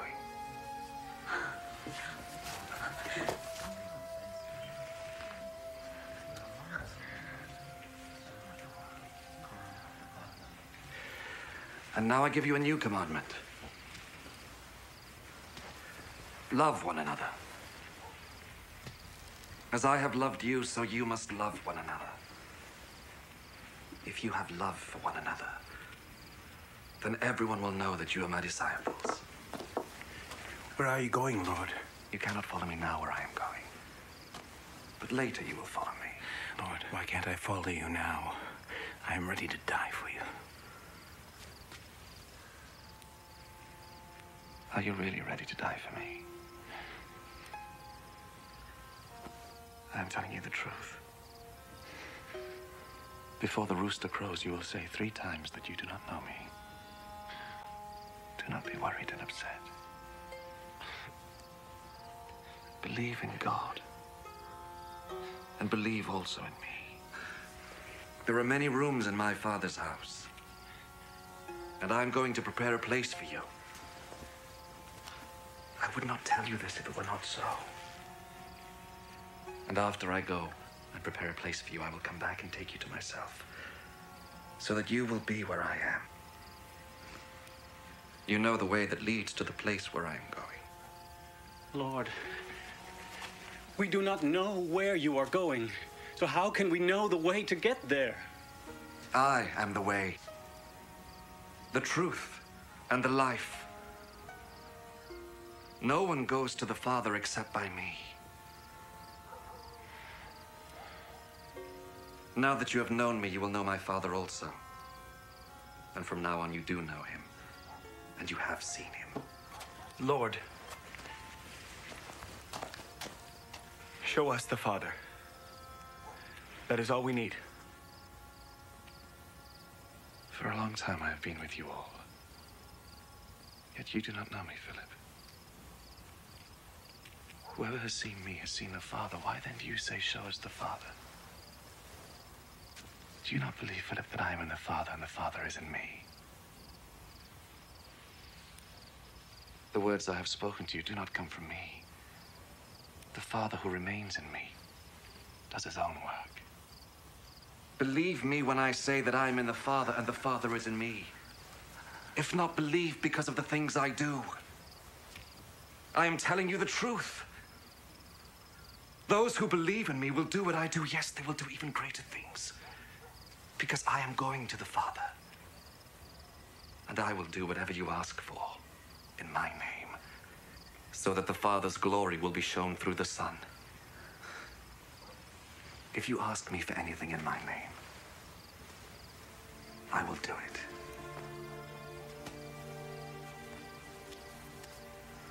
If you love me, you will obey my commandments. I will ask the Father, and he will give you another helper, who will stay with you forever. He is the Spirit who reveals the truth about God. The world cannot receive him, because it cannot see him or know him. But you know him, because he remains with you and is in you. When I go, you will not be left all alone. I will come back to you. In a little while, the world will see me no more. But you will see me. And because I live, you also will live. When that day comes, you will know that I am in my Father and that you are in me, just as I am in you. Those who accept my commandments and obey them are the ones who love me. My Father will love those who love me. I too will love them and reveal myself to them. Judas, not Judas Iscariot, said, Lord, how can it be that you will reveal yourself to us and not to the world? Those who love me will obey my teaching. My Father will love them, and my Father and I will come to them and live with them. Those who do not love me do not obey my teaching.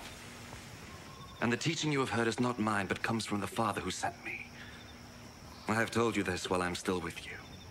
The help of the Holy Spirit, whom the Father will send in my name, will teach you everything and make you remember all that I have told you.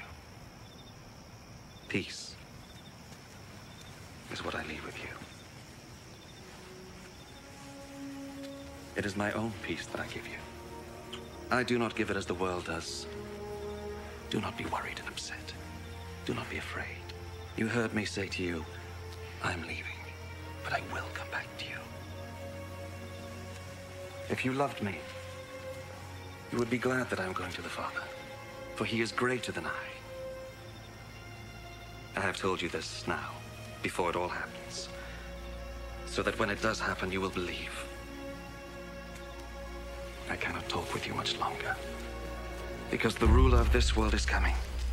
He has no power over me, but the world must know that I love the Father, and that is why I do everything as he commands me. Come, let us go from this place. I am the real vine, and my Father is the gardener. He breaks off every branch in me that does not bear fruit, and he prunes every branch that does bear fruit, so that it will be clean and bear more fruit. You have been made clean already by the teaching I have given you. Remain united to me, and I will remain united to you.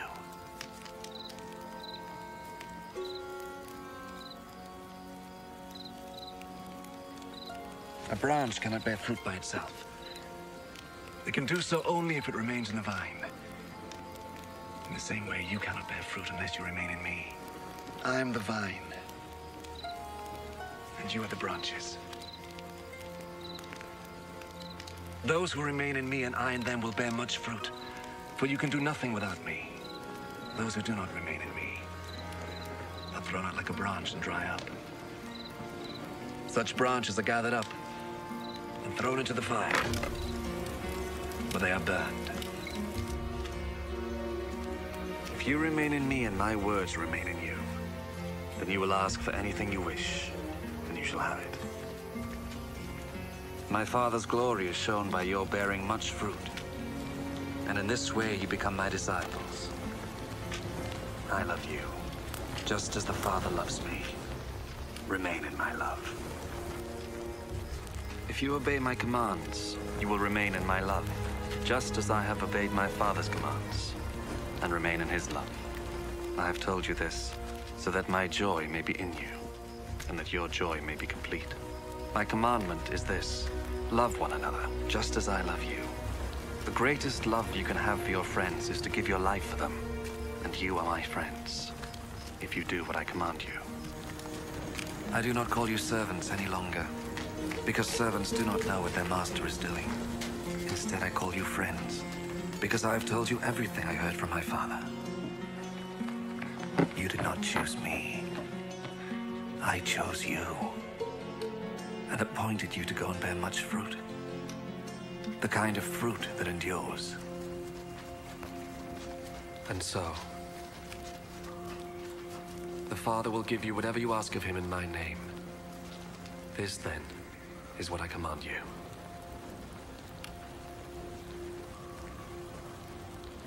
Love one another.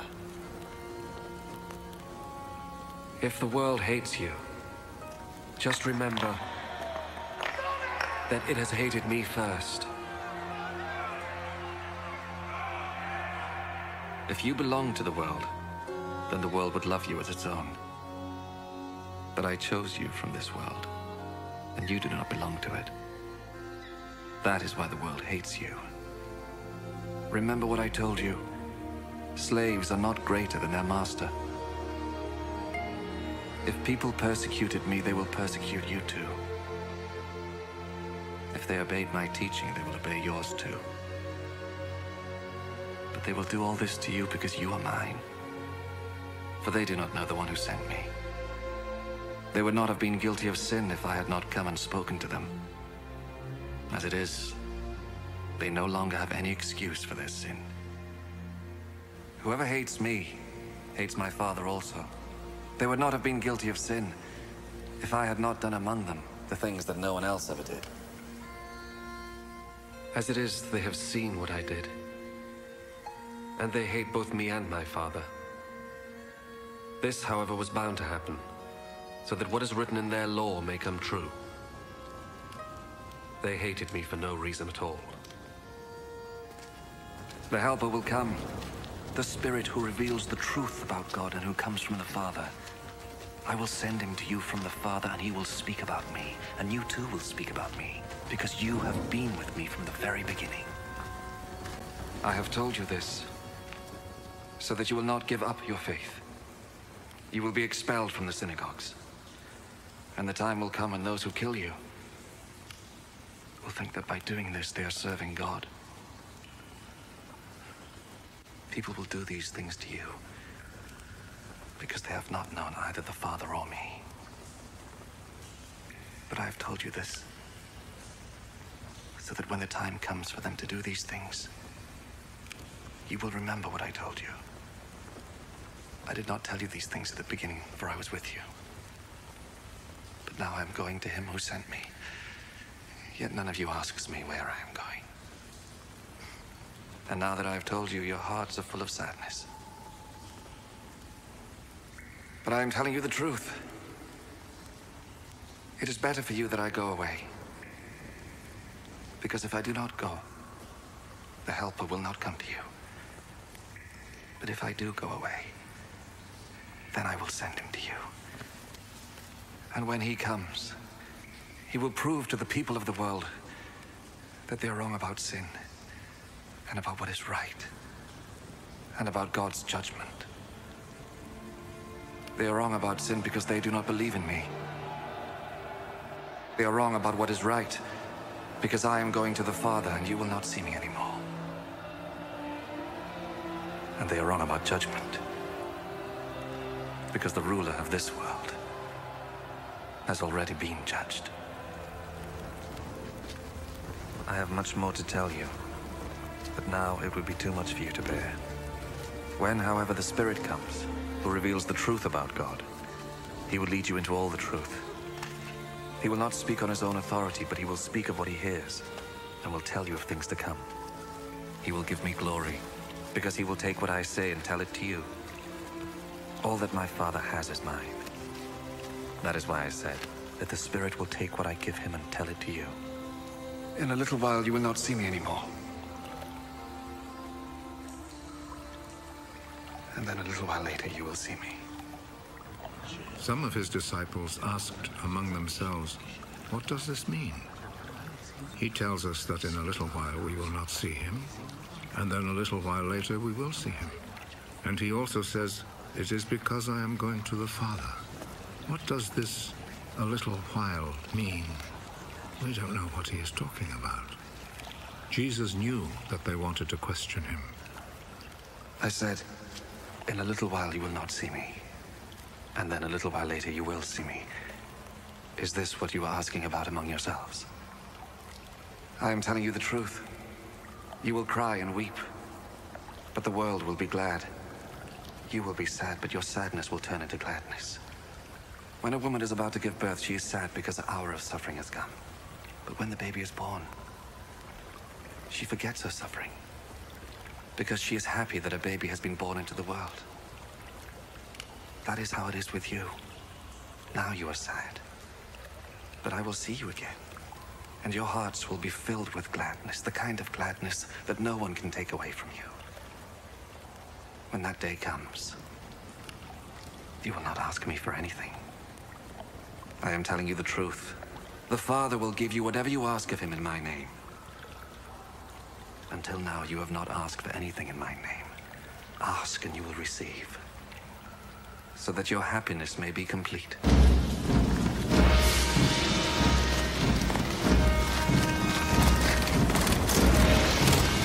I have used figures of speech to tell you these things. But the time will come when I will not use figures of speech, but will speak to you plainly about the Father. When that day comes, you will ask him in my name. And I do not say that I will ask him on your behalf, for the Father himself loves you. He loves you because you love me and have believed that I came from God. I did come from the Father, and I came into the world. And now I am leaving the world and going to the Father. Then his disciples said to him, "Now you are speaking plainly, without using figures of speech. We know now that you know everything. You do not need to have someone ask you questions. This makes us believe that you came from God." Do you believe now? The time is coming, it is already here, when all of you will be scattered, each of you to your own home. And I will be left all alone. But I am not really alone, because the Father is with me. I have told you this so that you will have peace by being united to me. The world will make you suffer, but be brave. I have defeated the world. After Jesus finished saying this, he looked up to heaven and said, Father, the hour has come. Give glory to your Son, so that the Son may give glory to you. For you gave him authority over all people, so that he might give eternal life to all those you gave him. And eternal life means to know you, the only true God, and to know Jesus Christ, whom you sent. I have shown your glory on earth. I have finished the work you gave me to do. Father, give me glory in your presence now, the same glory I had with you before the world was made. I have made you known to those you gave me out of the world. They belonged to you, and you gave them to me. They have obeyed your word, and now they know that everything you gave me comes from you. I gave them the message that you gave me, and they received it. They know that it is true that I came from you, and they believe that you sent me. I pray for them. I do not pray for the world, but for those you gave me, for they belong to you.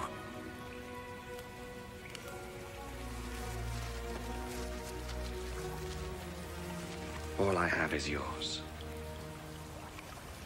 and all you have is mine, and my glory is shown through them. And now I am coming to you. I am no longer in the world, but they are in the world. Holy Father, keep them safe by the power of your name. The name you gave me. So that they may be one. Just as you and I are one. While I was with them, I kept them safe by the power of your name, the name you gave me. I protected them, and not one of them was lost, except the man who was bound to be lost. So that the scripture might come true. And now I am coming to you, and I say these things in the world, so that they might have my joy in their hearts in all its fullness. I gave them your message, and the world hated them, because they do not belong to the world, just as I do not belong to the world. But I do not ask you to take them out of the world. But I do ask you to keep them safe from the evil one. Just as I do not belong to the world, they do not belong to the world. Dedicate them to yourself by means of the truth. Your word is truth. I sent them into the world just as you sent me into the world. And for their sake, I dedicate myself to you in order that they, too, may be truly dedicated to you. I pray not only for them, but also for those who believe in me because of their message. I pray that they may all be one. Father, may they be in us, just as you were in me and I am in you. May they be one so that the world will believe that you sent me. I gave them the same glory you gave me, so that they may be one just as you and I are one. I and them and you and me, so that they may be completely one, in order that the world may know that you sent me, and that you love them as you love me. Father, you have given them to me, and I want them to be with me where I am, so that they may see my glory, the glory you gave me. For you loved me before the world was made. Righteous Father, the world does not know you, but I know you. And these know that you sent me. I made you known to them, and I will continue to do so, in order that the love you have for me may be in them, and so that I also may be in them. After Jesus had said this prayer, he left with his disciples and went across Kidron Brook.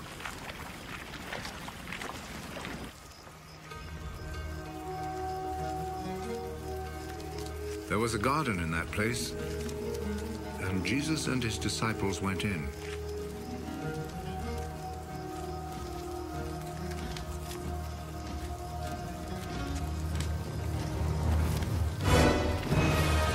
Judas, the traitor, knew where it was, because many times Jesus had met there with his disciples. So Judas went to the garden, taking with him a group of Roman soldiers and some temple guards sent by the chief priests and the Pharisees. They were armed and carried lanterns and torches.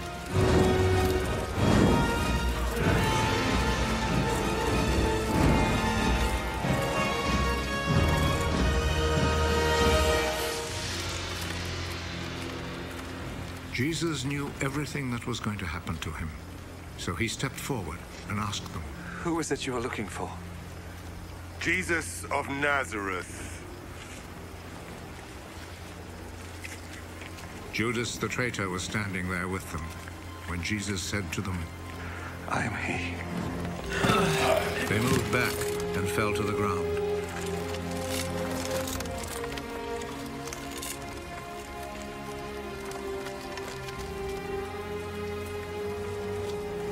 Again, Jesus asked them, "Who is it you are looking for?" Jesus of Nazareth. I have already told you that I am he. If then you are looking for me, let these others go. He said this so that what he had said might come true. "Father, I have not lost even one of those you gave me." Simon Peter, who had a sword, drew it and struck the high priest's slave, cutting off his right ear. The name of the slave was Malchus. Put your sword back in its place. you think that I will not drink the cup of suffering which my Father has given me?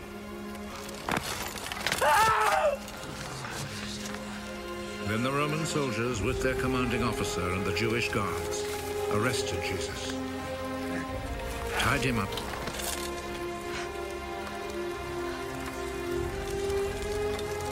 and took him first to Annas. He was the father-in-law of Caiaphas, who was high priest that year. It was Caiaphas who had advised the Jewish authorities that it was better that one man should die for all the people.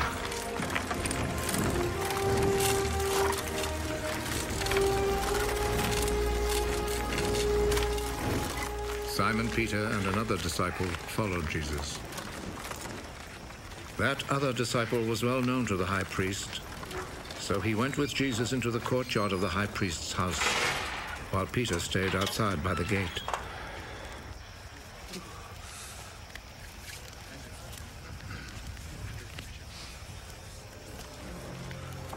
Then the other disciple went back out, spoke to the girl at the gate, and brought Peter inside.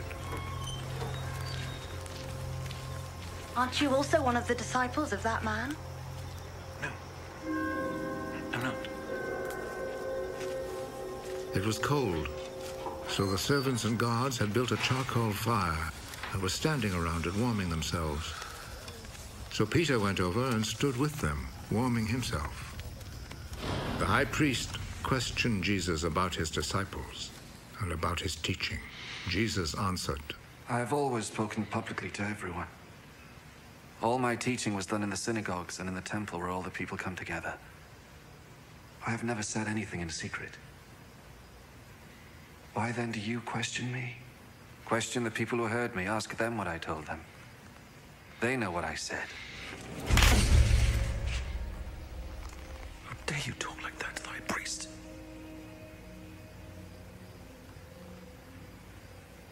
If I have said anything wrong, tell everyone here what it was. But if I am right in what I have said, why do you hit me? Then Annas sent him, still tied up, to Caiaphas, the high priest. Peter was still standing there, keeping himself warm. So the others said to him, Aren't you also one of the disciples of that man? No, I am not. But Peter denied it. One of the high priest's slaves, a relative of the man whose ear Peter had cut off, spoke up. Didn't I see you with him in the garden? No. And at once, a rooster crowed.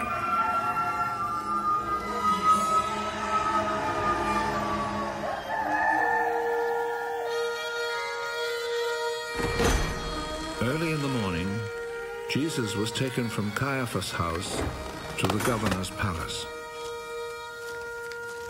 The Jewish authorities did not go inside the palace, for they wanted to keep themselves ritually clean in order to be able to eat the Passover meal. So Pilate went outside to them and asked, What do you accuse this man of? We would not have brought him to you if he had not committed a crime.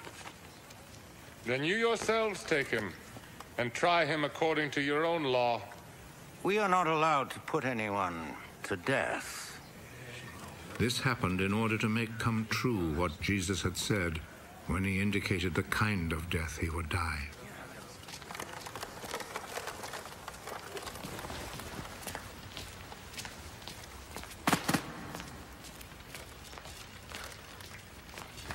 Pilate went back into the palace and called Jesus.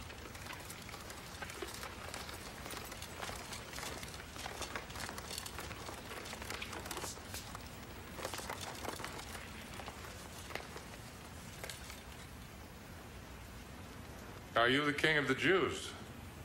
Does this question come from you? Or have others told you about me? Do you think I'm a Jew? It was your own people and the chief priests who handed you over to me. What have you done?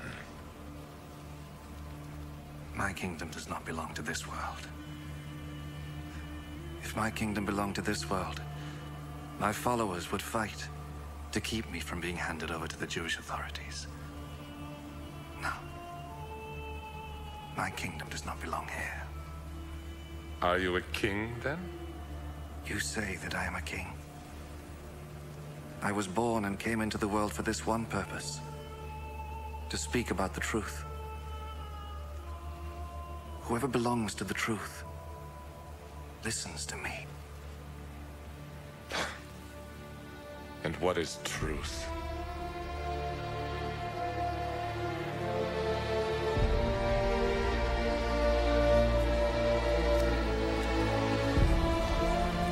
Then Pilate went back outside to the people and said to them, I cannot find any reason to condemn him, but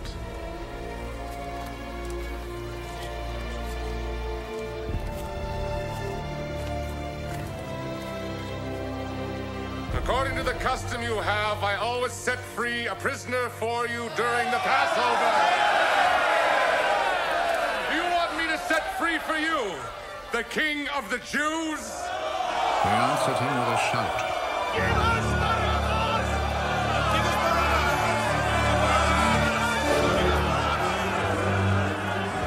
Barabbas was a bandit.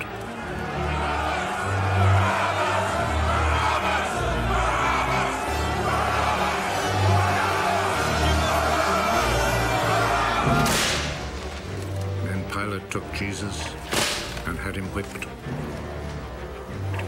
The soldiers made a crown out of thorny branches and put it on his head. Then they put a purple robe on him and came to him and said, Long live the King of the Jews. And they went up and slapped him.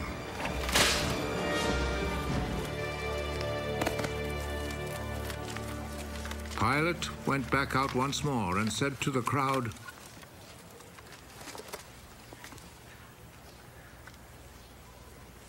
Look, I will bring him out here to you to let you see that I cannot find any reason to condemn him. Look, here is the man. So Jesus came out, wearing the crown of thorns and the purple robe. Crucify him! Crucify him!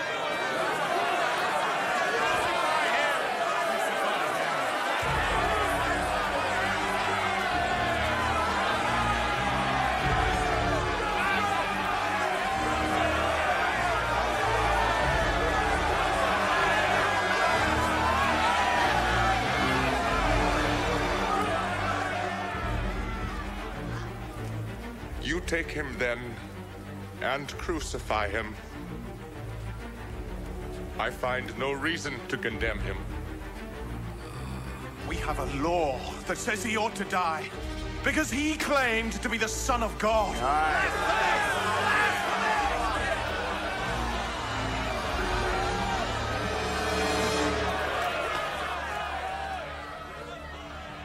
When Pilate heard this, he was even more afraid.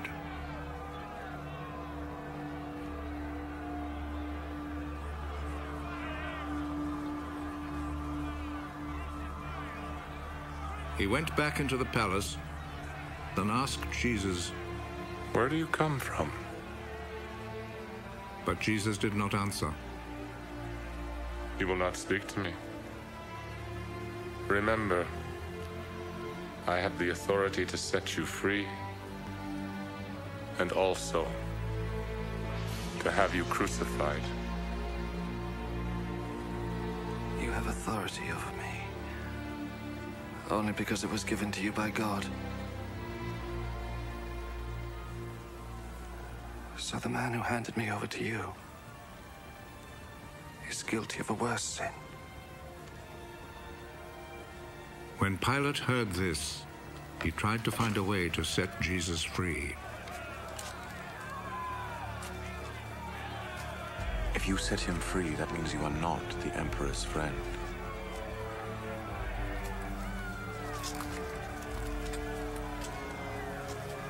Anyone who claims to be a king is a rebel against the Emperor.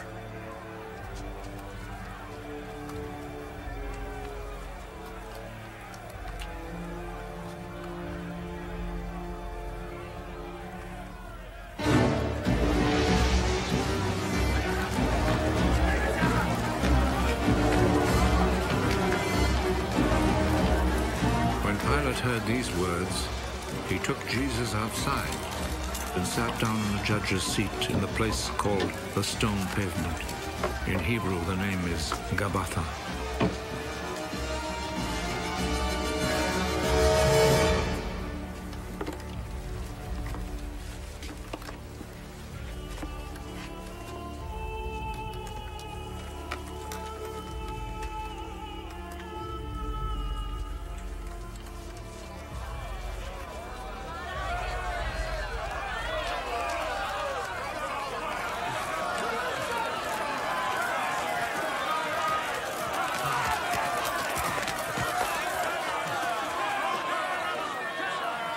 It was then almost noon of the day before the Passover. Pilate said to the people, "Here is your king." Kill him.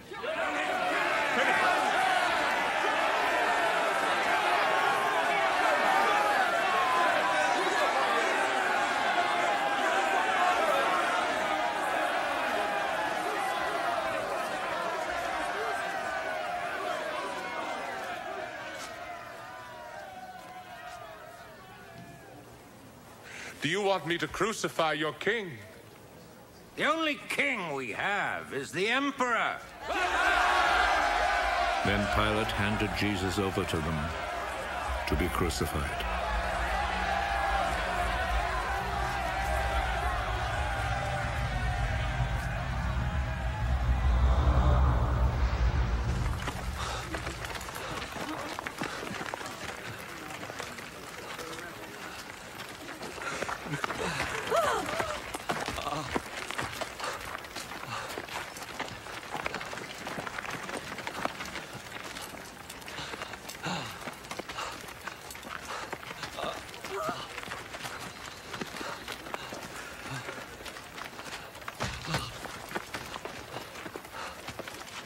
So they took charge of Jesus.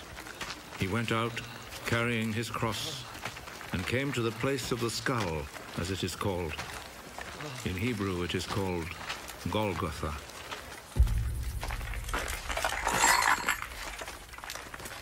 There they crucified him, and they also crucified two other men, one on each side, with Jesus between them.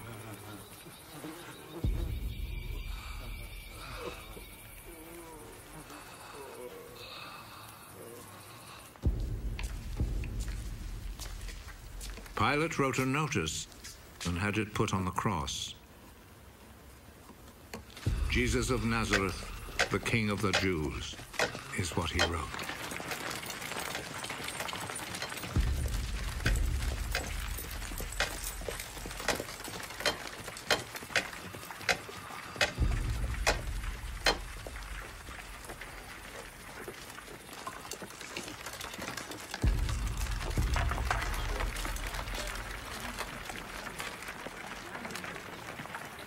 Many people read it because the place where Jesus was crucified was not far from the city. The notice was written in Hebrew, Latin, and Greek. The chief priest said to Pilate, "Do not write the King of the Jews, but rather..." This man said, "I am the king of the Jews." What I have written stays written.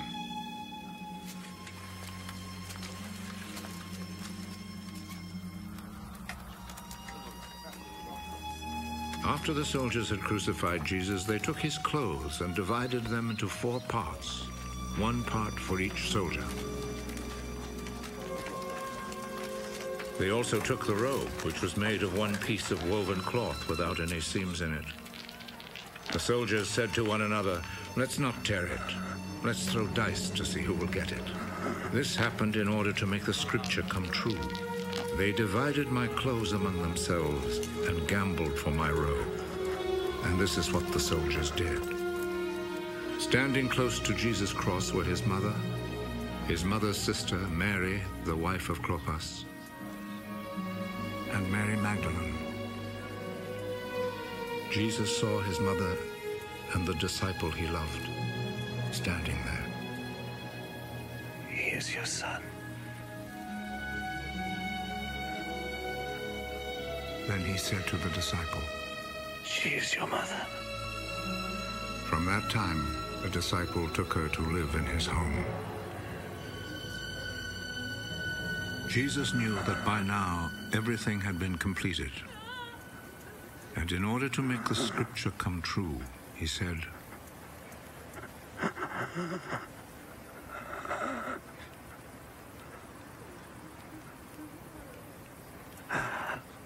I am thirsty. A bowl was there, full of cheap wine. So a sponge was soaked in the wine, put on a stalk of hyssop, and lifted up to his lips.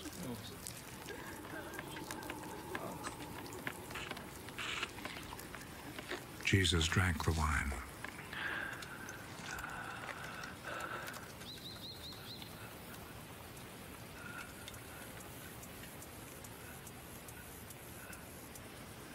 It is finished.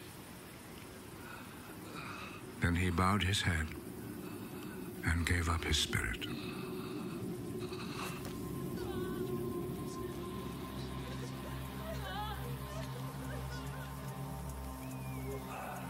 Then the Jewish authorities asked Pilate to allow them to break the legs of the men who had been crucified and to take the bodies down from the crosses.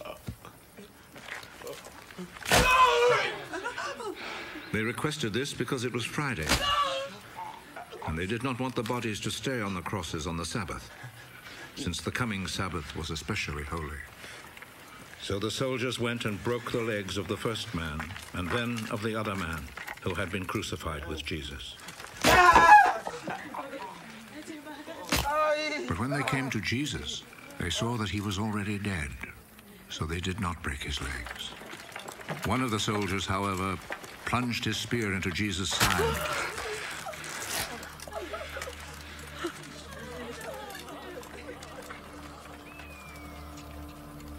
And at once, blood and water poured out.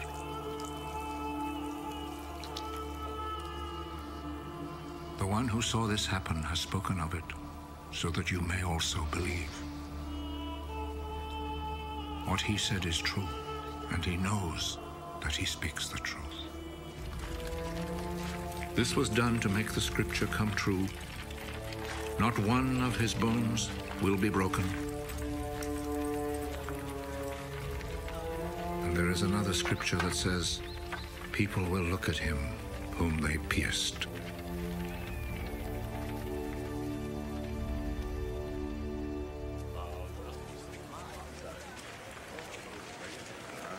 After this, Joseph, who was from the town of Arimathea, asked Pilate if he could take Jesus' body. Joseph was a follower of Jesus, but in secret because he was afraid of the Jewish authorities. Pilate told him he could have the body, so Joseph went and took it away.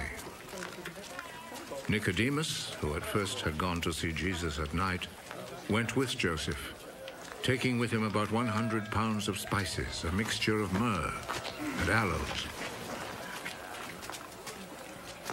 The two men took Jesus' body and wrapped it in linen cloths with the spices, according to the Jewish custom of preparing a body for burial.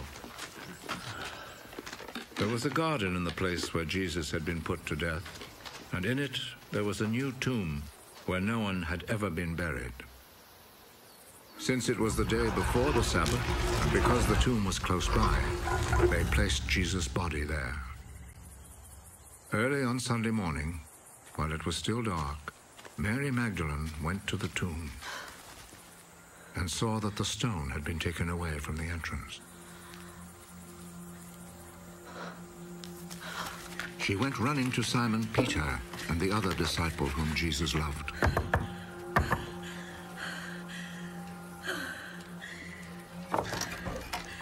They have taken the Lord from the tomb, and we don't know where they have put him. Then Peter and the other disciple went to the tomb. The two of them were running, but the other disciple ran faster than Peter and reached the tomb first. He bent over and saw the linen cloths, but he did not go in. Behind him came Simon Peter, and he went straight into the tomb.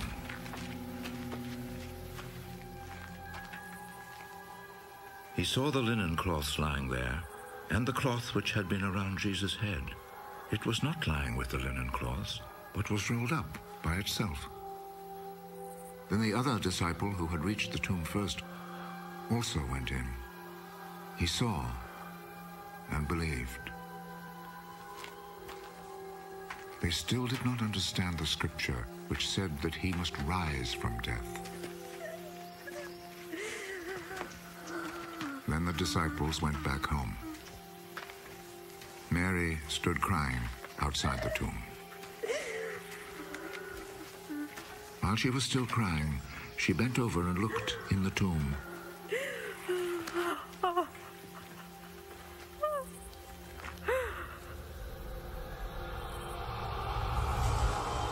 And saw two angels there, dressed in white, sitting where the body of Jesus had been, one at the head, the other at the feet.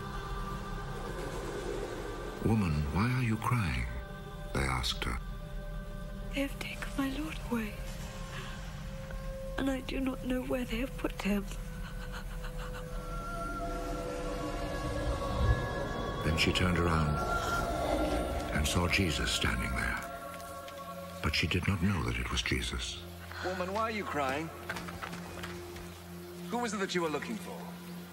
She thought he was the gardener, so she said to him, If you took him away, sir, tell me where you have put him, and I will go and get him.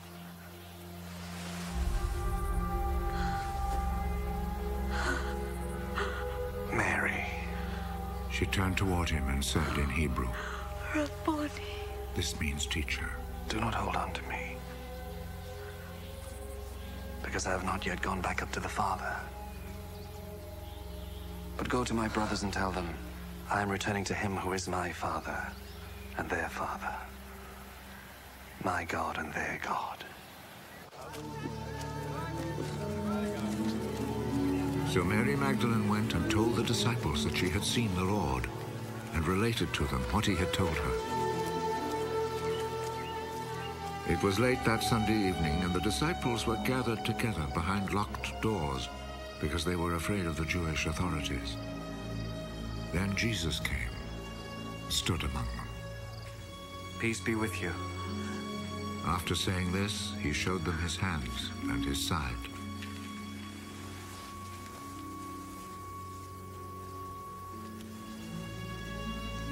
The disciples were filled with joy at seeing the Lord. Jesus said to them again, Peace be with you. As the Father sent me, so I send you.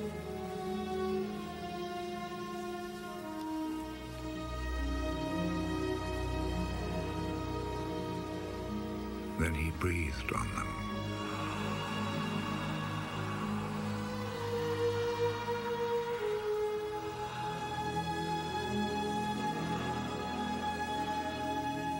Receive the Holy Spirit. If you forgive people's sins, they are forgiven. If you do not forgive them, they are not forgiven.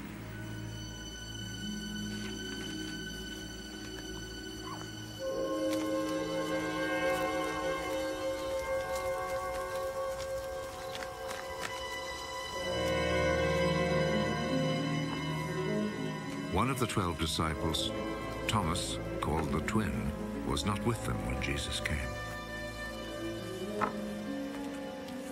So the other disciples told him, We have seen the Lord. Unless I see the scars of the nails in his hands, and put my finger on those scars, and my hand in his side, I will not believe.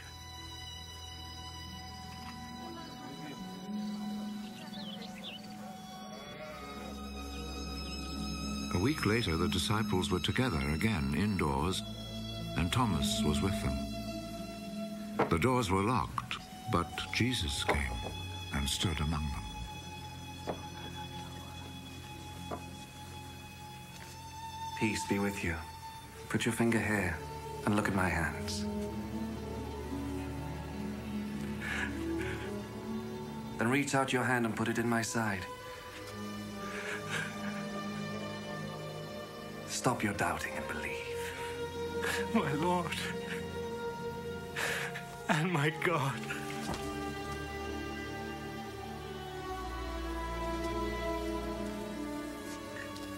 Do you believe because you see me? How happy are those who believe without seeing me?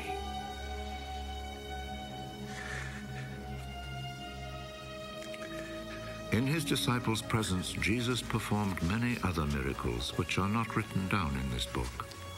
But these have been written in order that you may believe that Jesus is the Messiah, the Son of God, and that through your faith in him, you may have life. After this, Jesus appeared once more to his disciples at Lake Tiberias. This is how it happened.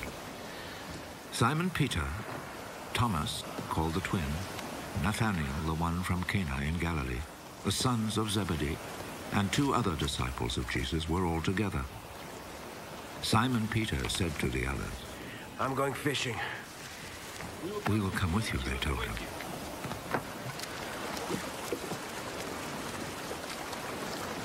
So they went out in a boat, but all that night they did not catch a thing.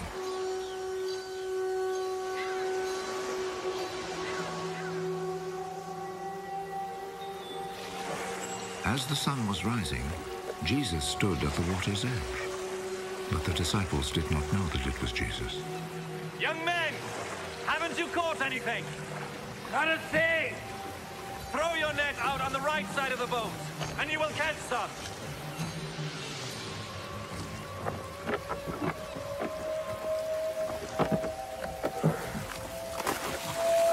So they threw the net out and could not pull it back in because they had caught so many fish.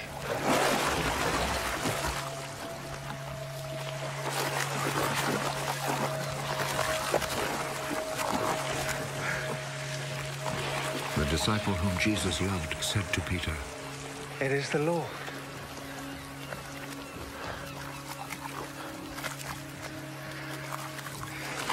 When Peter heard that it was the Lord, he wrapped his outer garment around him, for he had taken his clothes off, and jumped into the water. The other disciples came to shore in the boat, pulling the net full of fish. They were not very far from land, about 100 yards away. When they stepped ashore, they saw a charcoal fire there with fish on it and some bread.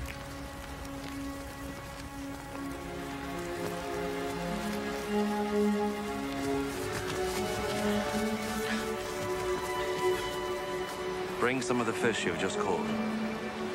Simon Peter went aboard and dragged the net ashore full of big fish, 153 in all. Even though there were so many, still the net did not tear. Come and eat. None of the disciples dared ask him, Who are you? Because they knew it was the Lord. So Jesus went over, took the bread, and gave it to them. He did the same with the fish. This then was the 3rd time Jesus appeared to his disciples after he was raised from death. After they had eaten, Jesus said to Simon Peter, Simon, son of John, do you love me more than these others do?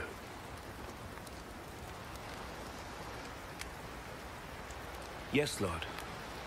You know that I love you. Take care of my lambs. A 2nd time, Jesus said to him, Simon, son of John, do you love me? Yes, Lord. You know that I love you. Take care of my sheep. A 3rd time, Jesus said, Simon, son of John, do you love me?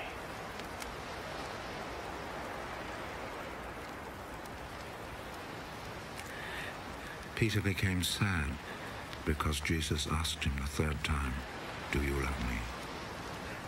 And so he said to him, Lord,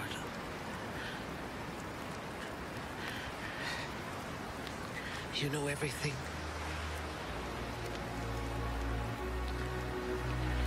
You know that I love you.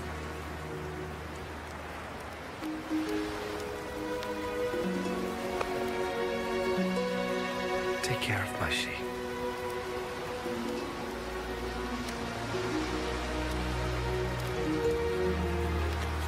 I am telling you the truth.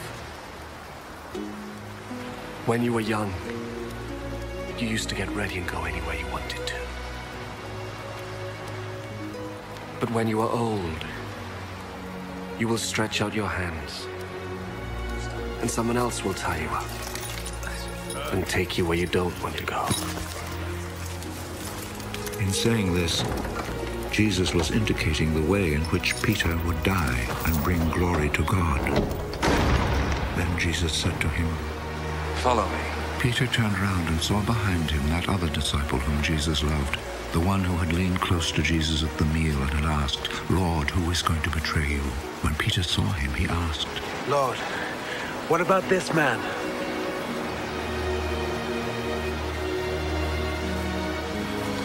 I want him to live until I come.